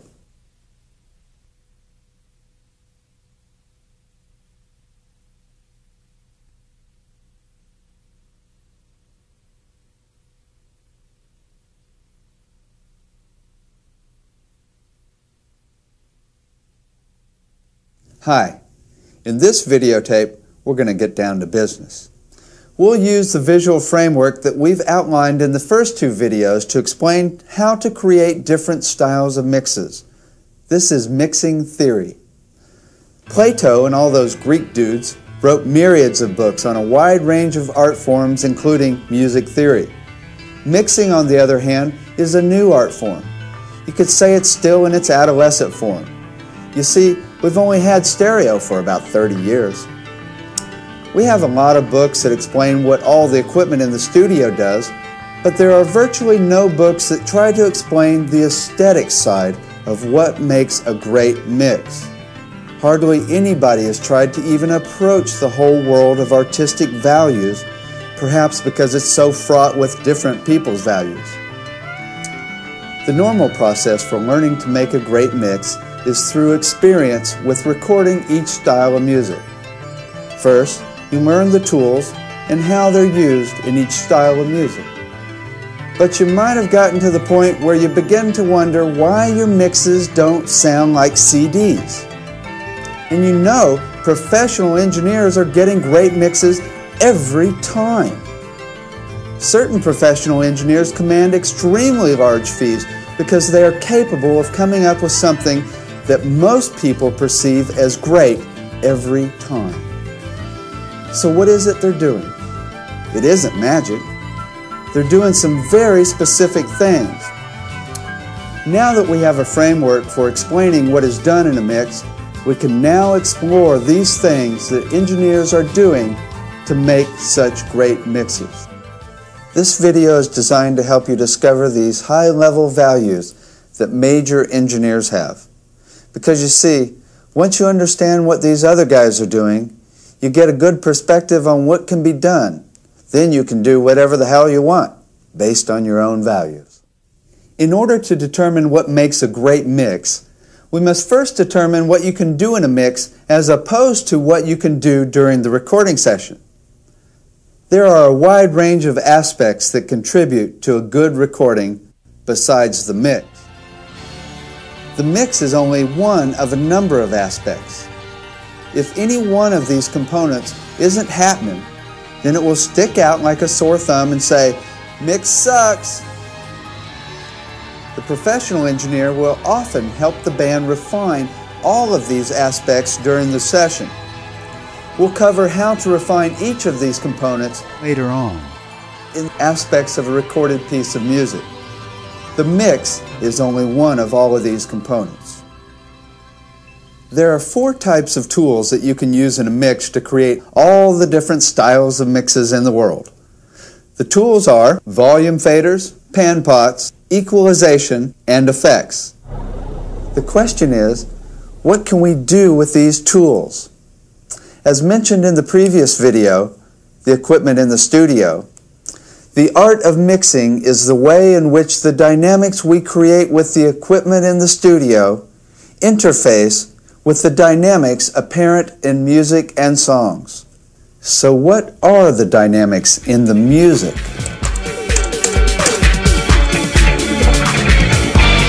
When we speak about dynamics, we're not talking about common terminology used for volume dynamics.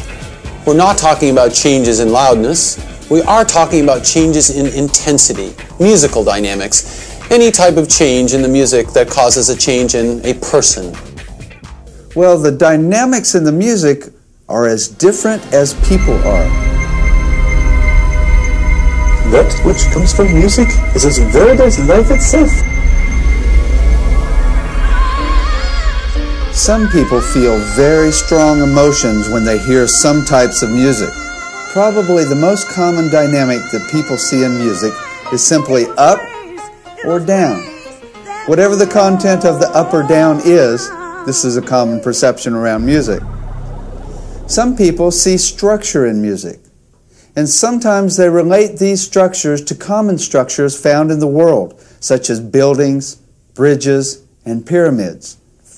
Some people actually see the workings of the brain in a song. They see the way in which our minds work as being the same as the flow of the song. Some people even think of songs as thought forms. In fact, some bands write their music in this way to represent the way our brains work. This explains the common theory that music is just an extension of our personalities. You've got it backwards, Grasshopper. The music came first. You are an extension of the music. Some people relate to music through music theory. They see notes on a scale, they see intervals, they see chords. They see the structure of the song in musical terminology. Some people have physical reactions, like dancing.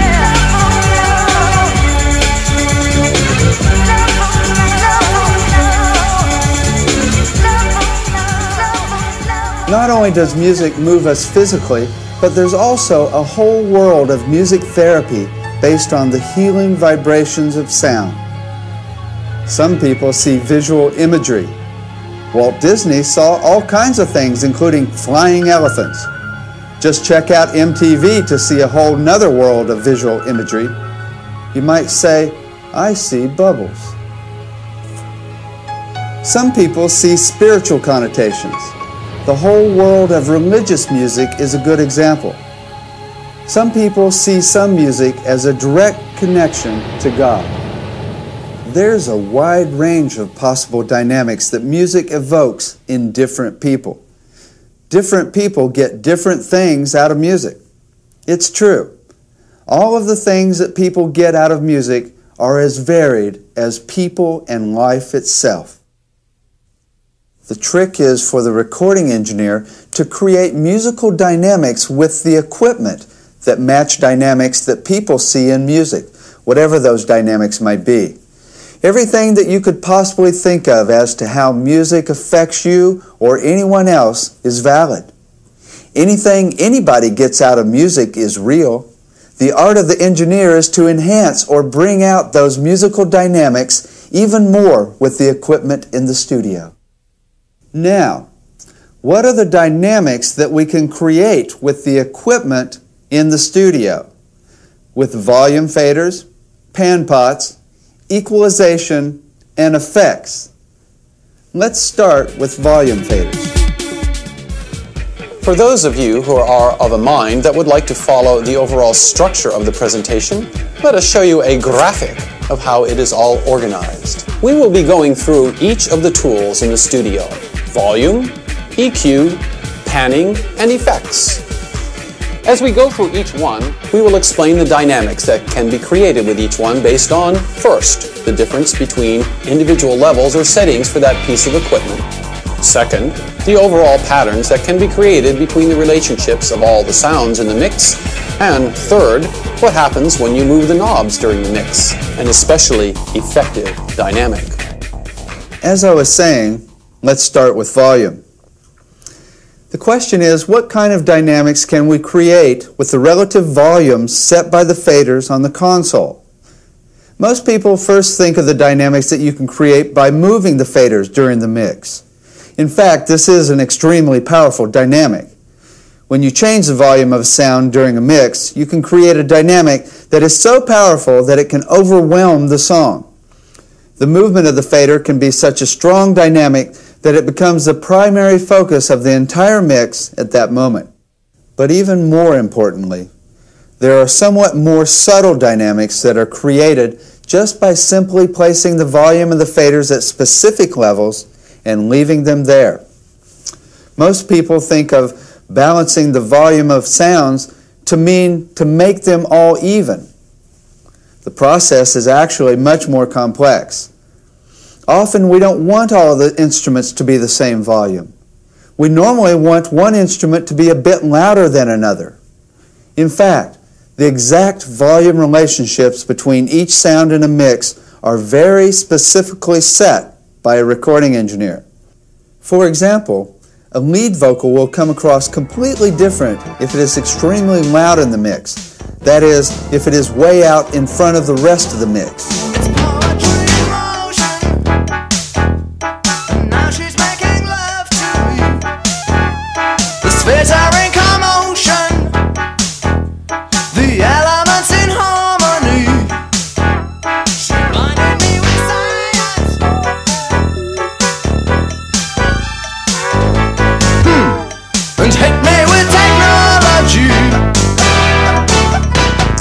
Both the singing and the message being transmitted by the lyrics will be perceived completely differently depending on how loud the vocal is in the mix.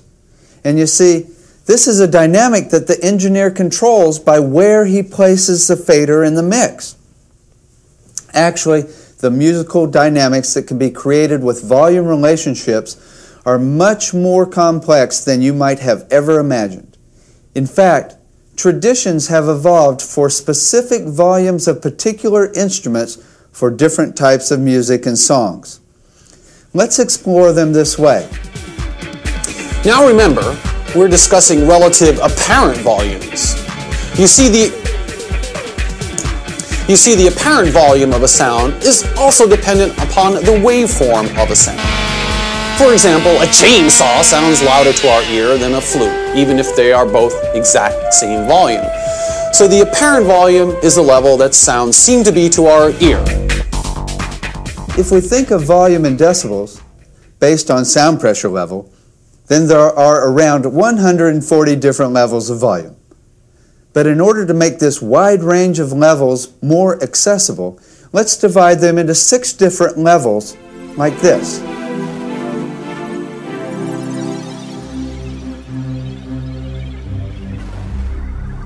If we take a look at a mix and divide it into 6 ranges of volume, these are the instruments that we commonly find at each level.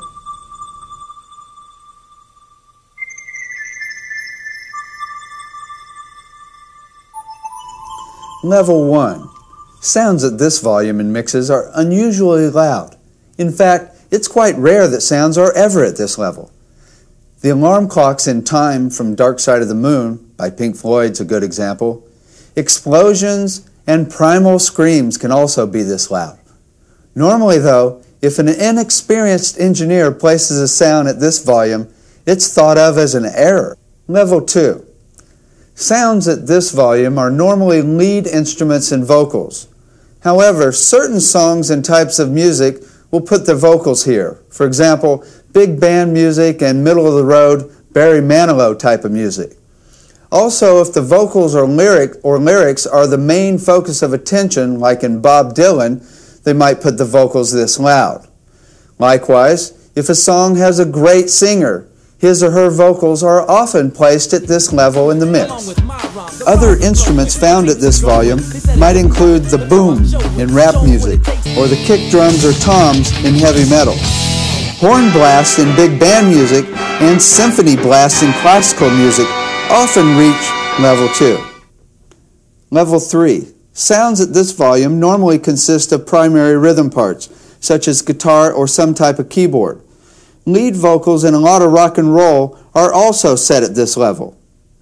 Other examples include kick drums in most heavy metal, snare drums in most dance music, most toms in most styles of music, and cymbals, with hi-hat only occasionally at this level, although jazz and dance music often place it here. Phil Collins is probably about the first person to place reverb on the drums at this level, level 3. Level 4. Sounds at this level include rhythm beds and chordal pads such as background piano, keys, or guitar. Drums in a lot of jazz, middle of the road, and easy rock are also at this level. When reverb is noticeable as a sound on its own, it's normally here. Background vocals and strings are also often at this level, but of course they can vary. Level 5. Sounds at this level include things like the kick drum in jazz and big band music. Lots of effects and reverb often get placed here so that you can only hear them if you listen closely. Background vocals sometimes also get relegated to this level. Some producers also use this level to make their mark. Level 6. Sounds at this level are so soft that they are hard to detect. Pink Floyd is famous for adding little whispers or almost subliminal sounds to draw you into the mix. Sounds at this level can be very effective, but it's important they serve to add to the overall mix in some way. If these sounds do not fit just right, they can sound just like noise. This chart of the 6 different levels has only been presented to give us a framework so we can now explore all the different levels for each instrument in different styles of music. As you will see, different instruments are commonly placed at different levels. Let's take a look. I don't believe it. There she goes again. She's tied it up. I can't find it.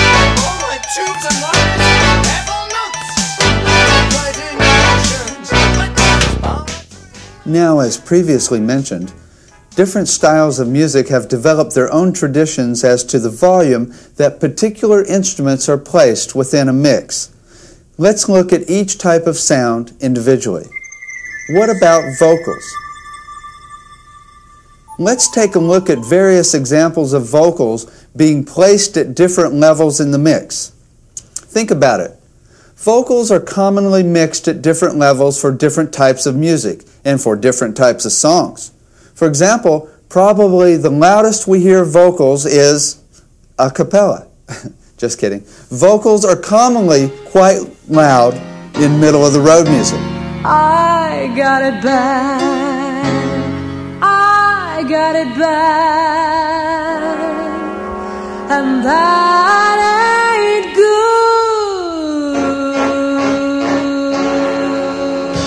Of course, in opera, the vocals are also quite loud. The vocals are commonly mixed loudly in folk music as well. I'm a guitar man. Whoa. I'm a guitar man. Whoa.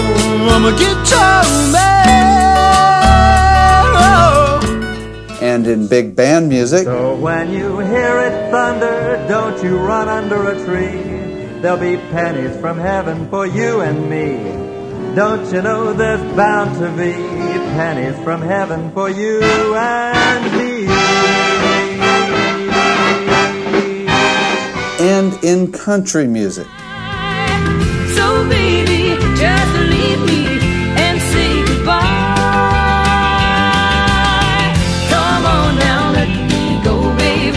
Come on, baby, now let me go. Oh, come on now, let me go. Besides the style of music dictating the level of vocals, the song can also make a big difference. Songs where the lyrics are the focus of the entire song often have the vocals mixed right out front. Bob Dylan's a perfect example. On the other hand, think of examples where the vocals are mixed quite low as level 4 even. An example of vocals being so low are those in songs by Enya. Commonly, vocals are mixed quite low in a lot of types of rock and roll. Perfect example is Pink Floyd or any alternative rock. Besides the style of music, there are a number of reasons that you might turn the vocals up or down in a mix. If they suck, you normally shouldn't put them out front, whereas if they're great, show them off. Now, what about snare? Same as with vocals, the volume that a snare is placed in a mix is dependent on the style of music and the song. Big band music and jazz often have the snare mixed quite low as level 4. Just ask me if you're in doubt, 'cause I'm hip. Now I'm deep into Zen, meditation, and macrobiotics. As soon as I can, I intend to get into narcotics. 'Cause I'm cool as a cute. It is also interesting to note that a lot of easy rock and ballads commonly mix the snare quite low.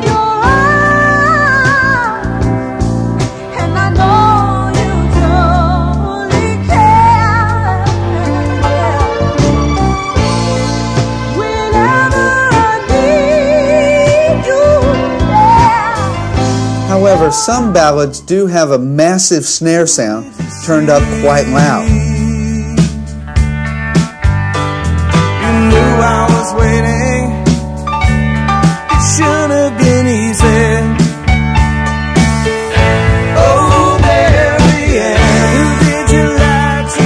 Rock and roll is probably most responsible for the snare's progression up the volume scale. But in the 60s, dance music and then disco helped to raise the level of the snare even another level.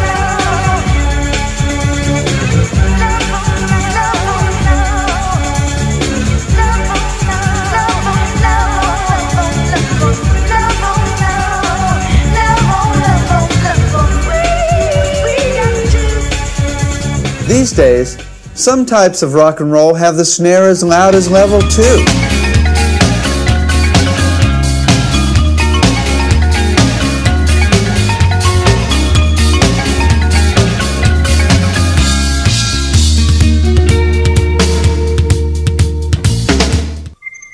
Now check out kick drums.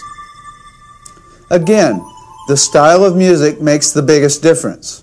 Big band music and jazz commonly have the level of the kick drum down around level 4 or even level 5.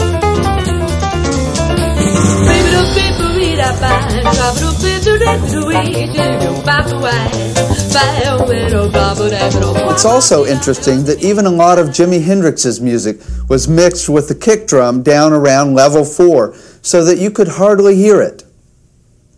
Another interesting thing is that over the last 20 or so years, the kick drum has made its way up the scale, becoming louder and louder in mixes. Heavy metal was probably responsible for raising the kick drum up a whole level. Heavy metal commonly places the kick drum up around level 2.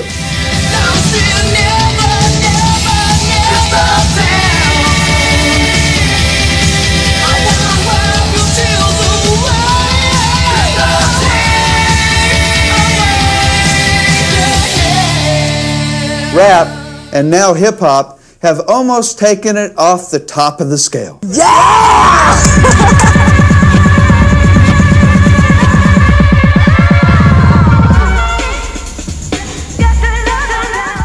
Now, let's take a look at volume levels of bass guitar.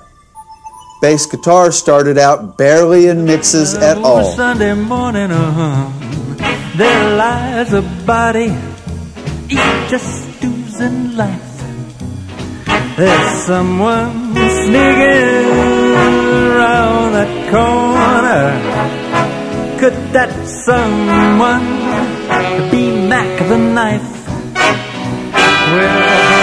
In big band, it was down around level 3 or 4. In a lot of jazz, it's actually now quite high, close to level 2.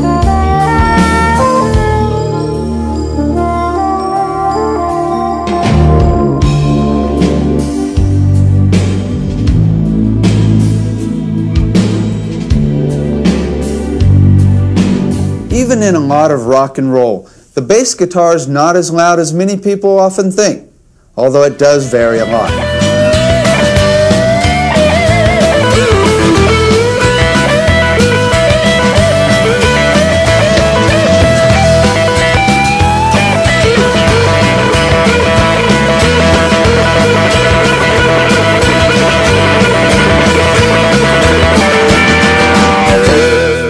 Then rap began a revolution. One MC with a speedy DJ, creating the beats with a funky bass line, put into congruence along with my rhyme. The rhymes are flowing, the beats are growing. They said it couldn't happen, but now I'm showing what it takes to make it in this world of music. So now I got to use it. Now back to the jumping, gotta stop slumping, cause you know we gotta do something. Make this party. Check it out. Even Peter Gabriel has a rap boom on his last album. Not only did rap help to raise the level of bass guitars in mixes, it has also even changed the hardware. When you go to a stereo store, you see things like mega bass and, of course, boom boxes. And stereos are now capable of handling a lot more bass than in the old days. It's also interesting that reggae and the blues often have the level of the bass quite a bit louder than in other styles of music, sometimes as high as level 2. Ever since you left me, baby, oh, sure been lonely around here.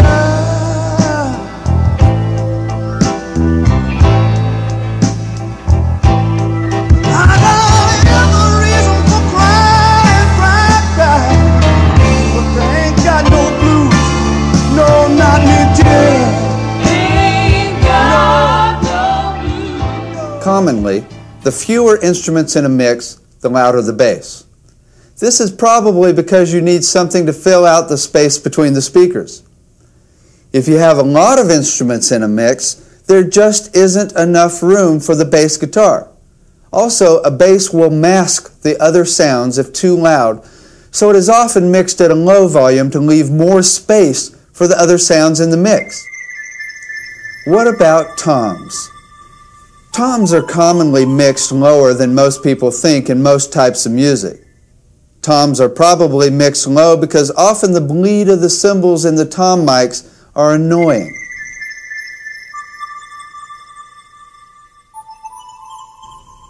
Effects also vary a lot in different mixes.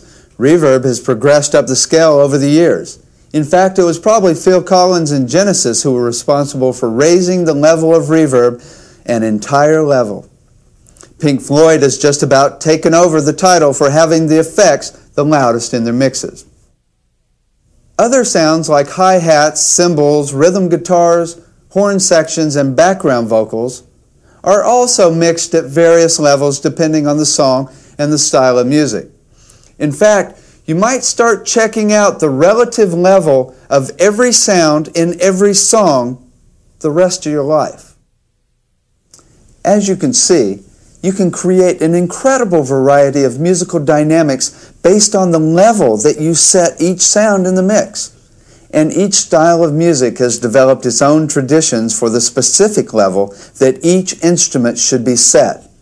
Of course, for some styles of music, the traditions are stricter than others. Big band music and jazz are pretty strict, whereas the rules for rap and hip-hop are extremely loose. Also, of course, the song and all of its details can make a big difference as to the levels at which each sound is placed. And finally, the people you are working with can make a big difference. You can only argue so long with someone who's telling you to turn up their instrument or else. But do argue. Give them hell. Besides all of the individual volume levels of each instrument, there are dynamics that can be created with the overall relationships of all of the volume levels in a mix. We call these volume patterns. For those of you following along, we are now here on the graphic. In some styles of music, the range of volumes might vary only from here to here. New Age music, alternative rock, middle-of-the-road music, country music, and easy rock are often mixed this way, such that there is very little difference between the softest and loudest sound in the mix. Muzak might be said to be the extreme example. All sounds are pretty even in volume, such that none ever jumps out and shocks us. This might be totally appropriate for a love song. On the other hand, some styles of music are mixed with extreme variations between the softest and loudest sounds, like this. Commonly, lots of rock and roll is mixed this way. Also, big band music is a perfect example of this type of mix. You might have extremely soft sounds followed by huge horn blasts. Pink Floyd's well known for trying to shock the hell out of you with alarm clocks and explosions. It can be quite fun and exhilarating. Besides the style of music, the type of song can also make a big difference as to the overall range of volume levels. For example, a love song might be mixed quite evenly. A song about explosive behavior might be quite uneven. Here we are again.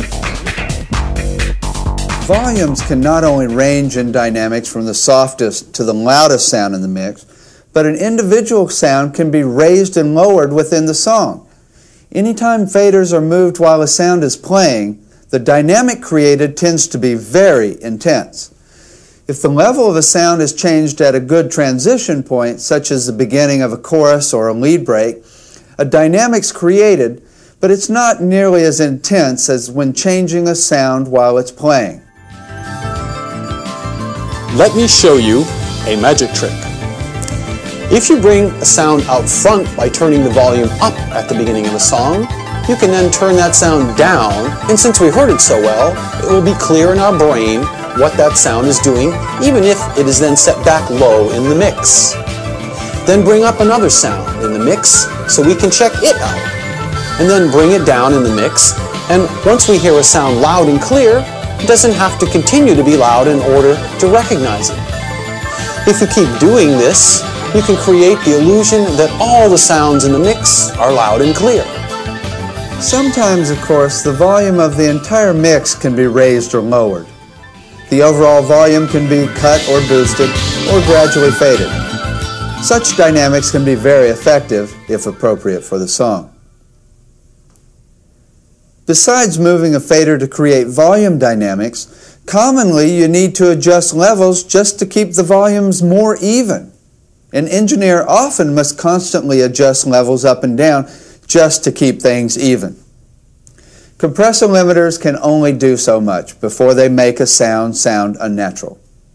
Therefore, another dynamic that can be created with the faders is to actually even out the volumes more by moving the faders throughout the mix. Oh, we're right about here now. Now, how can you create musical dynamics with equalization? Well, just as with volume faders, there's a large and complex world of EQ relationships between instruments in the mix. There are two main types of considerations that professional recording engineers use when equalizing sounds for a mix. The first is based on how the sound sounds by itself, in solo, the primary consideration when first EQing the sound at the beginning of the recording session. This consideration is usually based on whether you are going for a sound that is natural or interesting.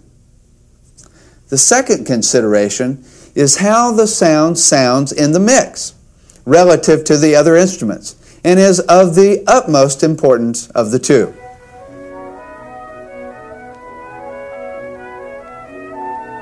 It used to be that engineers would go out into the room where the instrument is and listen. Then they would go back into the control room and compare the sound in the speakers to what they heard out in the room. However, these days, natural is defined by what is currently on CDs and the radio. You see, natural ain't natural no more.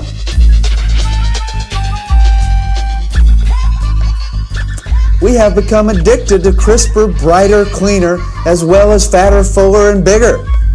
Therefore, to make sounds sound natural can be boring and unnaturally dull by today's standards. What we hear on the radio and on CDs these days are much brighter and crisper than the real thing. Now, what we consider to be natural is an average of what we hear on the market daily. If it isn't bright enough, it won't be considered to be right. On the other hand, these days, often the goal is to come up with a sound that sounds unique or interesting, not necessarily one that sounds natural. I mean, who knows what a natural piece of sheet metal sounds like anyway? The question is, what makes a sound interesting or unique? One thing that makes a sound interesting is the complexity of the sound. The more complex the sound, the more it can stand repeated listening. The more you listen to it, the more you hear. Oh, we're moving right along. We're right about here now. Structuring the relationship between the tonalities present in each of the instruments is an important aspect that a recording engineer deals with in mixing. As with balancing volume relationships, it's commonly thought that it is most desirable to have the EQ of all of the instruments as even as possible so that they blend well. Well, sometimes this is the case. However, it is often desirable for certain instruments in a mix to be unusually bright, dark, or mid-rangey. Commonly, sounds are mixed so they do work well with each other. Sounds can be made to sound more similar to each other or more dissimilar. A lead instrument might be made to be more cutting and abrasive so as to really grab attention. An instrument might be given extra bass to make the song more danceable or just to excite the rap listener. As previously covered in the second video on equipment, in order to simplify things, we can compare the relative EQ of each sound at each frequency range. We can create various EQ relationships at each frequency range, highs, mid-range, and lows.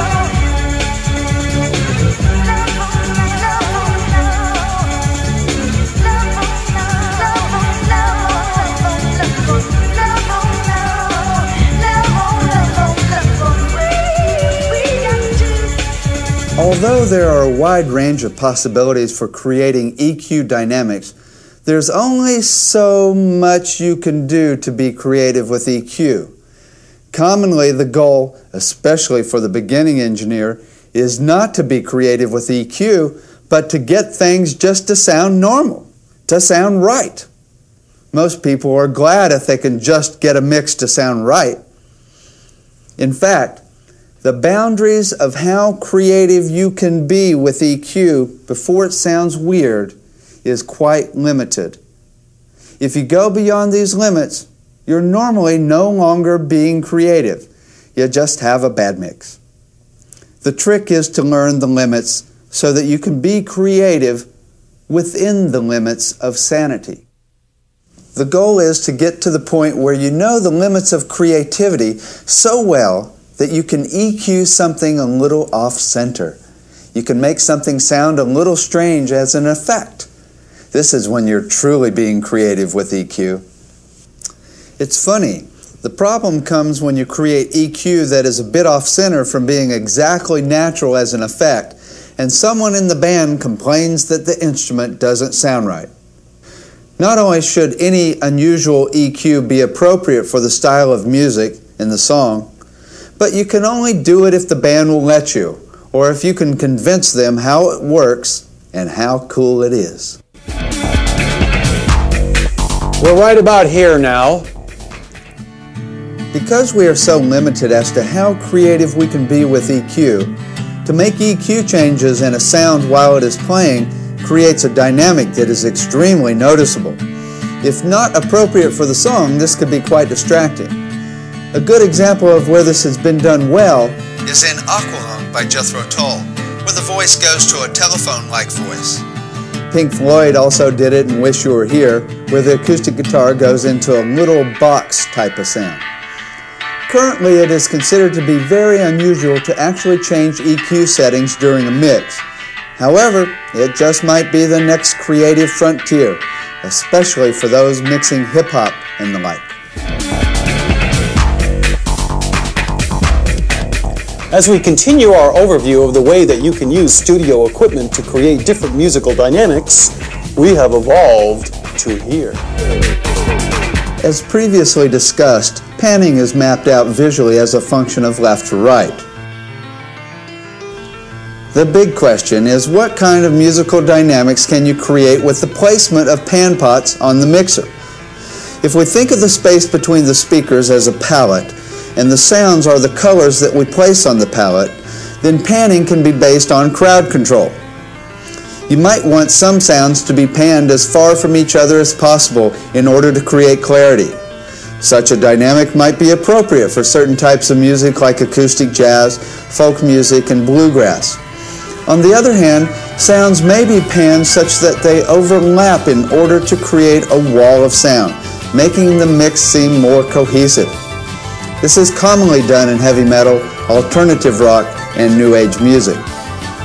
However, panning is often done based on certain traditions that have developed over the years, defining the norm for panning particular instruments.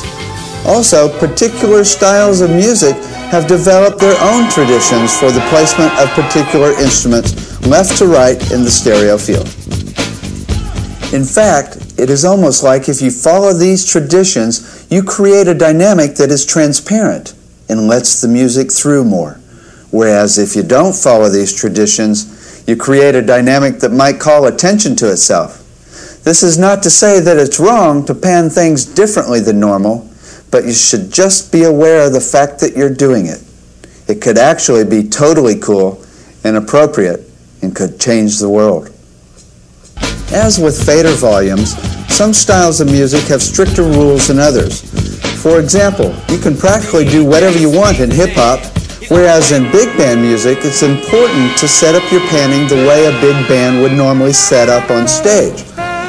Acoustic jazz is also sometimes panned just the way the band would be on stage. An engineer will sometimes even place the musicians in the studio as if they were on stage. I've mixed some folk bands just exactly the way that they were standing out in the studio. Doing this helps you to create the illusion that you are there with the band, which can be a nice illusion. In order to obtain the most natural panning of a drum set, try this. First, pan the overhead mics on the drums completely left and right, like this. Then, listen for the left-right placement of each drum in this stereo overhead mix. Pan the mic of each individual drum to exactly where you hear it in the overhead mix. For example, listen to where the hi-hat seems to be in the overhead mix and place the hi-hat mic right there. Same with the toms. Listen to where each one seems to be in the overhead mix and place each tom accordingly. This will give you the clearest imaging you can obtain. You see, if the toms are here in the overhead mix, and then you place the tom mic themselves over here, it's like you have panned the toms in stereo. If you place the tom mic right where they are in the overhead mix, voila, precise imaging of the toms in one place. However, these days it's quite a bit more common to not pan the instruments as they are on stage. More and more people will pan them to wherever they sound the coolest. It's interesting to note the way that drums have been panned throughout the history of recording. The Beatles placed the vocals in one speaker and the rest of the band in another. Although this was a mistake, they meant for 2 tracks to be mixed down to mono when the record was made, but the mastering engineer decided to be creative. Many jazz groups have placed the entire drum set in one speaker. The advantage of doing this is that it leaves a huge amount of space between the speakers for the rest of the band. The big disadvantage is that the separation between individual pieces of the drum set becomes obscured. Now let's take a look at traditions in panning of particular instruments. Individual instruments have come to be commonly placed in specific positions from mix to mix. For example, it's rare that the kick drum is ever placed anywhere except in the middle. It isn't necessarily wrong to place it somewhere else, but it has become commonly accepted to be placed in the middle. This could be because a kick drum appears as a very large sound in the world of imaging. The kick drum has so much energy it completely commands our attention. Also, when the sound is in the middle between the speakers, you have 2 speakers carrying the sound instead of 1. Therefore, especially with big sounds like a kick drum or a bass guitar, the speakers don't have to work as hard, so it'll sound better.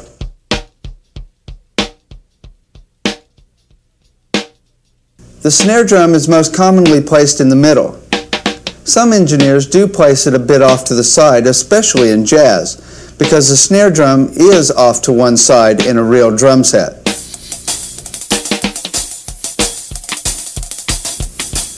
The hi-hat is often placed off to one side also. It seems that most engineers will place the hi-hat halfway between the middle and the left side, like this.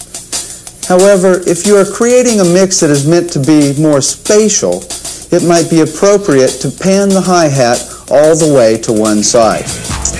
Now, in house music and hip-hop, not only can the hi-hat be panned anywhere, it is commonly moving during the entire mix and is sometimes recorded with a delay on it.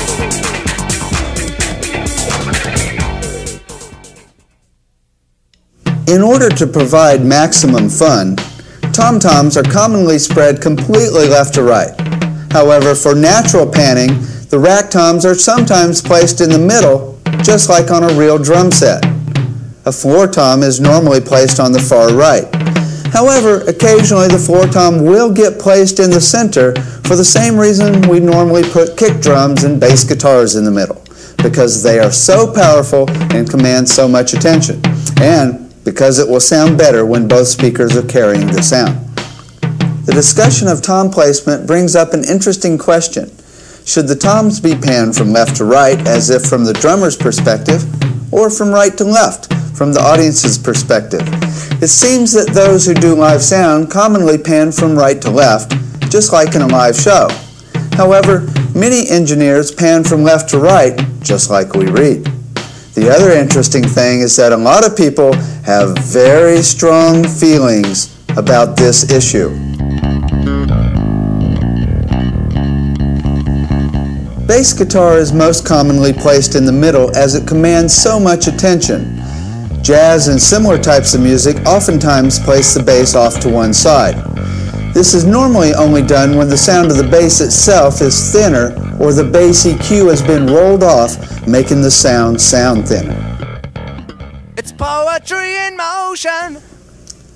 Lead vocals are overwhelmingly placed smack dab in the middle. If they are recorded in stereo, doubled, sung twice, or made into stereo with an effect, the stereo effect is normally spread evenly left to right. A solo piano is almost always panned completely left and right in stereo, just because it sounds so nice that way. Magical. If the mix is too busy already, that is, if there are a whole lot of instruments in the mix, sometimes it's still panned in stereo. Sometimes it is panned in mono when the mix is really busy. The left-right placement is completely dependent on the placement of the rest of the sounds in the mix when in mono. Again, you can do whatever you want with individual instrument sounds, depending on the style of music. This is just to let you know what is commonly done because a lot of people want their mixes to sound like what is on the radio. Any placement of individual instruments other than the above norms might be considered unusual, but it also just might be considered inappropriate. Besides individual placement of sounds between the speakers, even more important are the overall patterns you can create by panning in the overall mix. So, we are now here. With panning, you can create a symmetrical mix,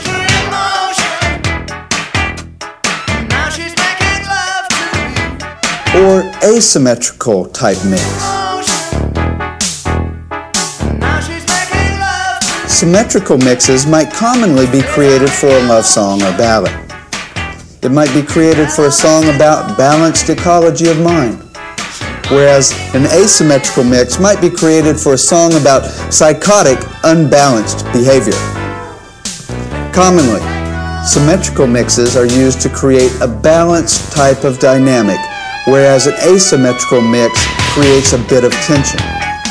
To get even more detailed, a balanced mix is often made to be symmetrical at each frequency range. For example, if a hi-hat is on the left, a shaker or acoustic guitar might be placed on the other side to balance the high frequency range. A guitar on the left might balance a mid-range keyboard on the right. Again, this is if you're going for a symmetrical mix. Creating balanced or lopsided mixes can be an especially effective dynamic when it is appropriate for the song. Movement of a sound from left to right during a mix also will create a very intense dynamic, so most engineers normally save such drastic creativity for special occasions. There are a number of ways that a sound can be moved this way, creating innumerable patterns of movement. Possibilities range from short, minuscule moves to full range and wide sweeping moves that go the full sweep from speaker to speaker, from pans that move slowly to pans that zoom back and forth between the speakers. Obviously, when it's appropriate for the song, this can be a great effect. Hendrix did it a lot, especially in crosstown traffic. Led Zeppelin went bananas in Whole Lotta Love.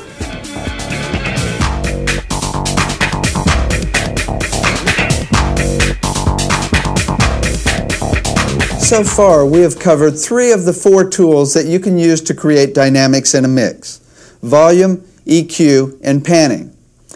Now, what type of dynamics can be created with effects? Well, there's an incredibly wide range of effects, and the dynamics that they create range from very subtle to very shocking, mesmerizing, and world-changing.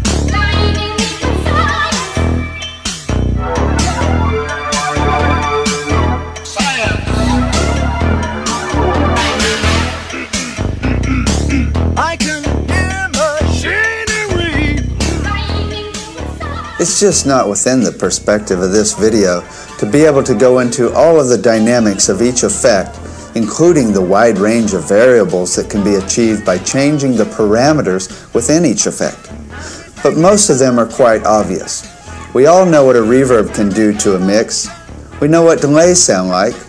And if you don't know what flanging sounds like, try it out. It can be used to create very otherworldly type effects like being underwater. More details of specific effects will be covered in future videos. Now, when you look at the overall perspective of how effects contribute to making different styles of mixes, one of the most important dynamics is how they fill out a mix, making it sound fuller and bigger, more like a wall of sound. By the way, we've just advanced to the next level. With delays, you're adding extra sounds to the mix, so there are simply more sounds between the speakers. With short delays, less than 30 milliseconds, you get fattening that appears to stretch a sound between the speakers, again filling out the mix, making it bigger.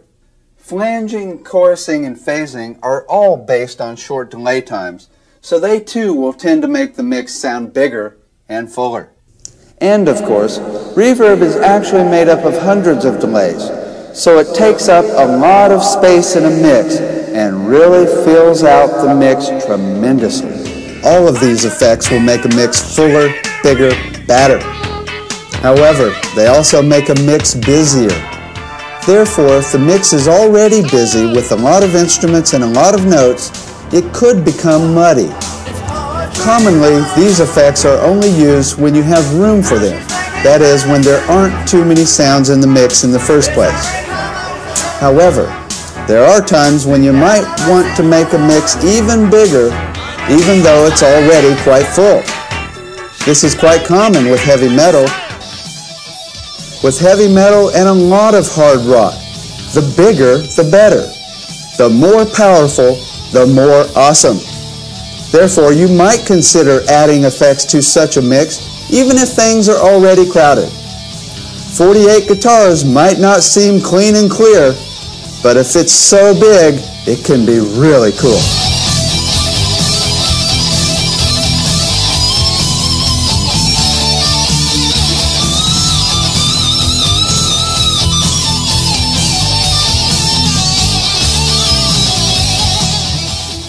Now, certain types of music are commonly mixed with very few effects in order to create a sparse mix, where every single sound is completely separate from every other sound in the mix, and where each sound is easily distinguishable from all the other sounds in the mix. Bluegrass, acoustic jazz, and some folk music are commonly mixed this way. It's gonna be okay, be okay, be okay. Steely Dan is a good example of this style of mixing. Very few effects are used to create as clean and clear of a mix as possible. These types of mixes are normally done with very few or no effects at all. On the other hand, many styles of music are commonly mixed with a good amount of effects to create either a massive wall of sound type of mix or to create a spacious or spacey type of mix like Pink Floyd. It was Phil Spector who was known for first creating these types of mixes. For the longest time, everybody was addicted to clarity. Then Phil came along, started adding more and more instruments to the mix, and started using reverb to really fill out the space between the speakers. His mixes were dubbed the Wall of Sound. These days, we've taken this concept to the extreme.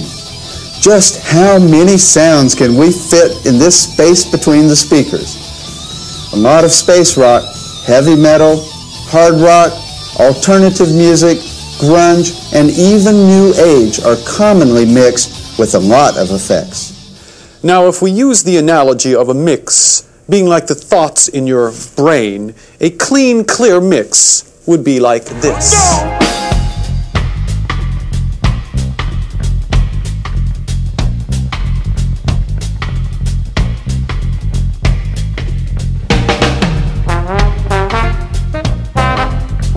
Some people might think of this as a very orderly brain, like someone who has all their thoughts in place.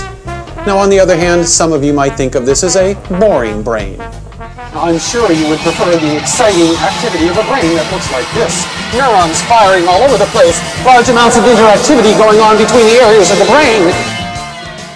A full or sparse mix might be appropriate depending on the type of person, the nature of the song, and of course, the style of music. Well, finally, we've now arrived at the last part of this section on effects. There are a number of ways that you can create movement with effects. First, you can simply turn up or down the amount of the effects in the mix. But you can also change the type of effect or change the parameters within each effect. Needless to say, when you go changing the amount of effects or the type of effects in a song, this dynamic becomes the sole focus of attention for the moment. Some groups like Frank Zappa, Mr. Bungle, and even Pink Floyd have gone to the extreme of creating songs that are based around changing effects. Also, the capabilities of doing this are becoming much simpler now with MIDI control of effects. You can create subtler differences between sections of a song, but again, only if it's appropriate for the song and style of music, and if the people you're working with will let you.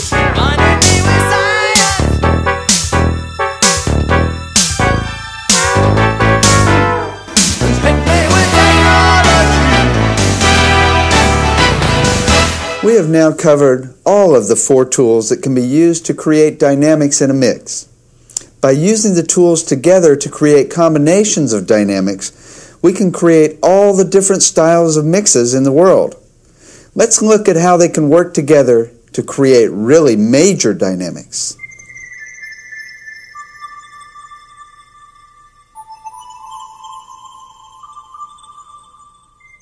We can use all 4 tools to create an incredibly powerful dynamic. For example, say we're mixing a love song. We could set relative volumes even so that nothing jumps out and shocks us, so that the mood of the emotion is not disturbed, so that love can grow without distraction.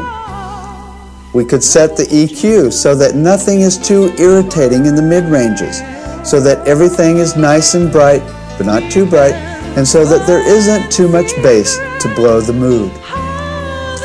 We could set the panning so that it's balanced like a love relationship should be. We could use very few effects such that the mix is clean and clear, like all our minds should be when in love. And we could refrain from creating any unnecessary movement with the faders, pan pops, EQ, or effects so as to not spoil the mood. Using all of these tools together, we can create one intensely beautiful dynamic, totally appropriate for the song. It's like being another musician in the band. It's like the equipment in the studio is your instrument. On the other hand, if we're mixing some rock and roll or even hip-hop, we might set volume relationships to be quite uneven, really soft sounds, and then it jumps out and grabs your attention, creating a very exciting dynamic. Fun, not boring at all. We could set EQ so that we get lots of highs and lots of lows. Boom! And we could EQ some sounds so they cut through and are edgy in the mid-range, making the whole mix jump out and grab your attention, forcing you to dance and forcing you to smile. We could set the panning to be unbalanced, creating tension and making the mix unusual. Let's have some fun. Rock and roll. We could add all kinds of different effects, making the mix interesting at every single moment. Let's not fool around. Let's change the world. Enough of the status quo. We could also have things zooming left and right with panning, volumes going up and down, EQ changing throughout the mix, and effects not only going up and down, but also the parameters of the effect changing constantly throughout the entire mix.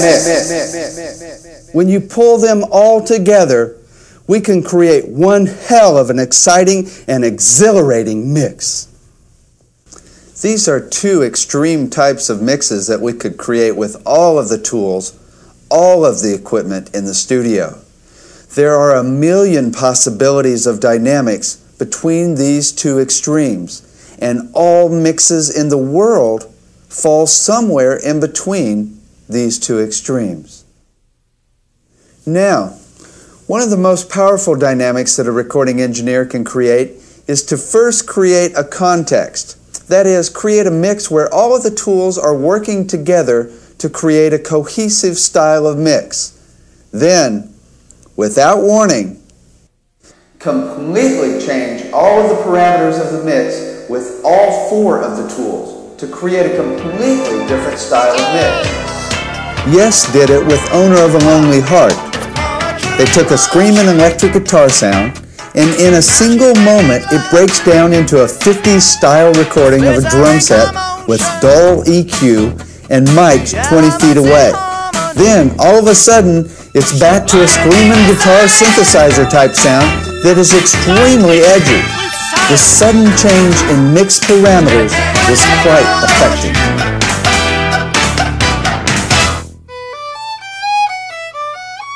Sting also did it with the song Englishman in New York. The song goes from a jazzy groove with a jazz style mix, very few effects, very clean sounding, to all of a sudden a huge drum sound with tons of reverb. Then all of a sudden we're back to the simple, clear jazz mix. Awesome, exhilarating, and quite interesting. Of course, you can only create such dramatic mix dynamics if it's appropriate for the song. In fact, I'm always on the lookout for bands that have written songs where such cool dynamics are appropriate. This was obviously one of Frank Zappa's favorite techniques. Mr. Bungle has taken the concept to the extreme. Every 30 seconds, the song in the mix changes completely. To do this can be shocking. It can even blow people's minds. It shows people that their reality is just an illusion, that it could all change at any moment. But best of all, it shows perspective. It shows people that they need not stay stuck in their current reality. They only need to put a different mix on the situation. All of the mixes in the world are created with just these four tools: volume, EQ, panning, and effects. Every mix for every style of music in the world is made up with these four tools and the wide range of dynamics that they can create. The art of mixing is the way the dynamics we create with the equipment in the studio interface with the dynamics apparent in music and songs. Now that we have covered all of the dynamics that you can create with the equipment, we can now begin to explore all of the different relationships between mixing dynamics and the dynamics that people perceive in music. However, we'll let you begin this lifelong exploration on your own.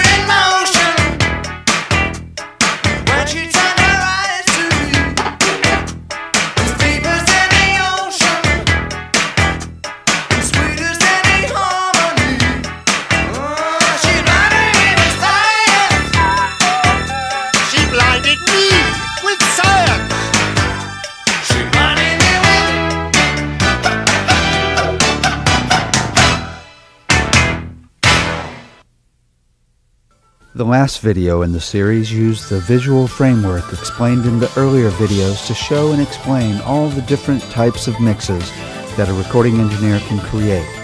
Particularly, it shows the traditions that have developed over the years for mixing different styles of music.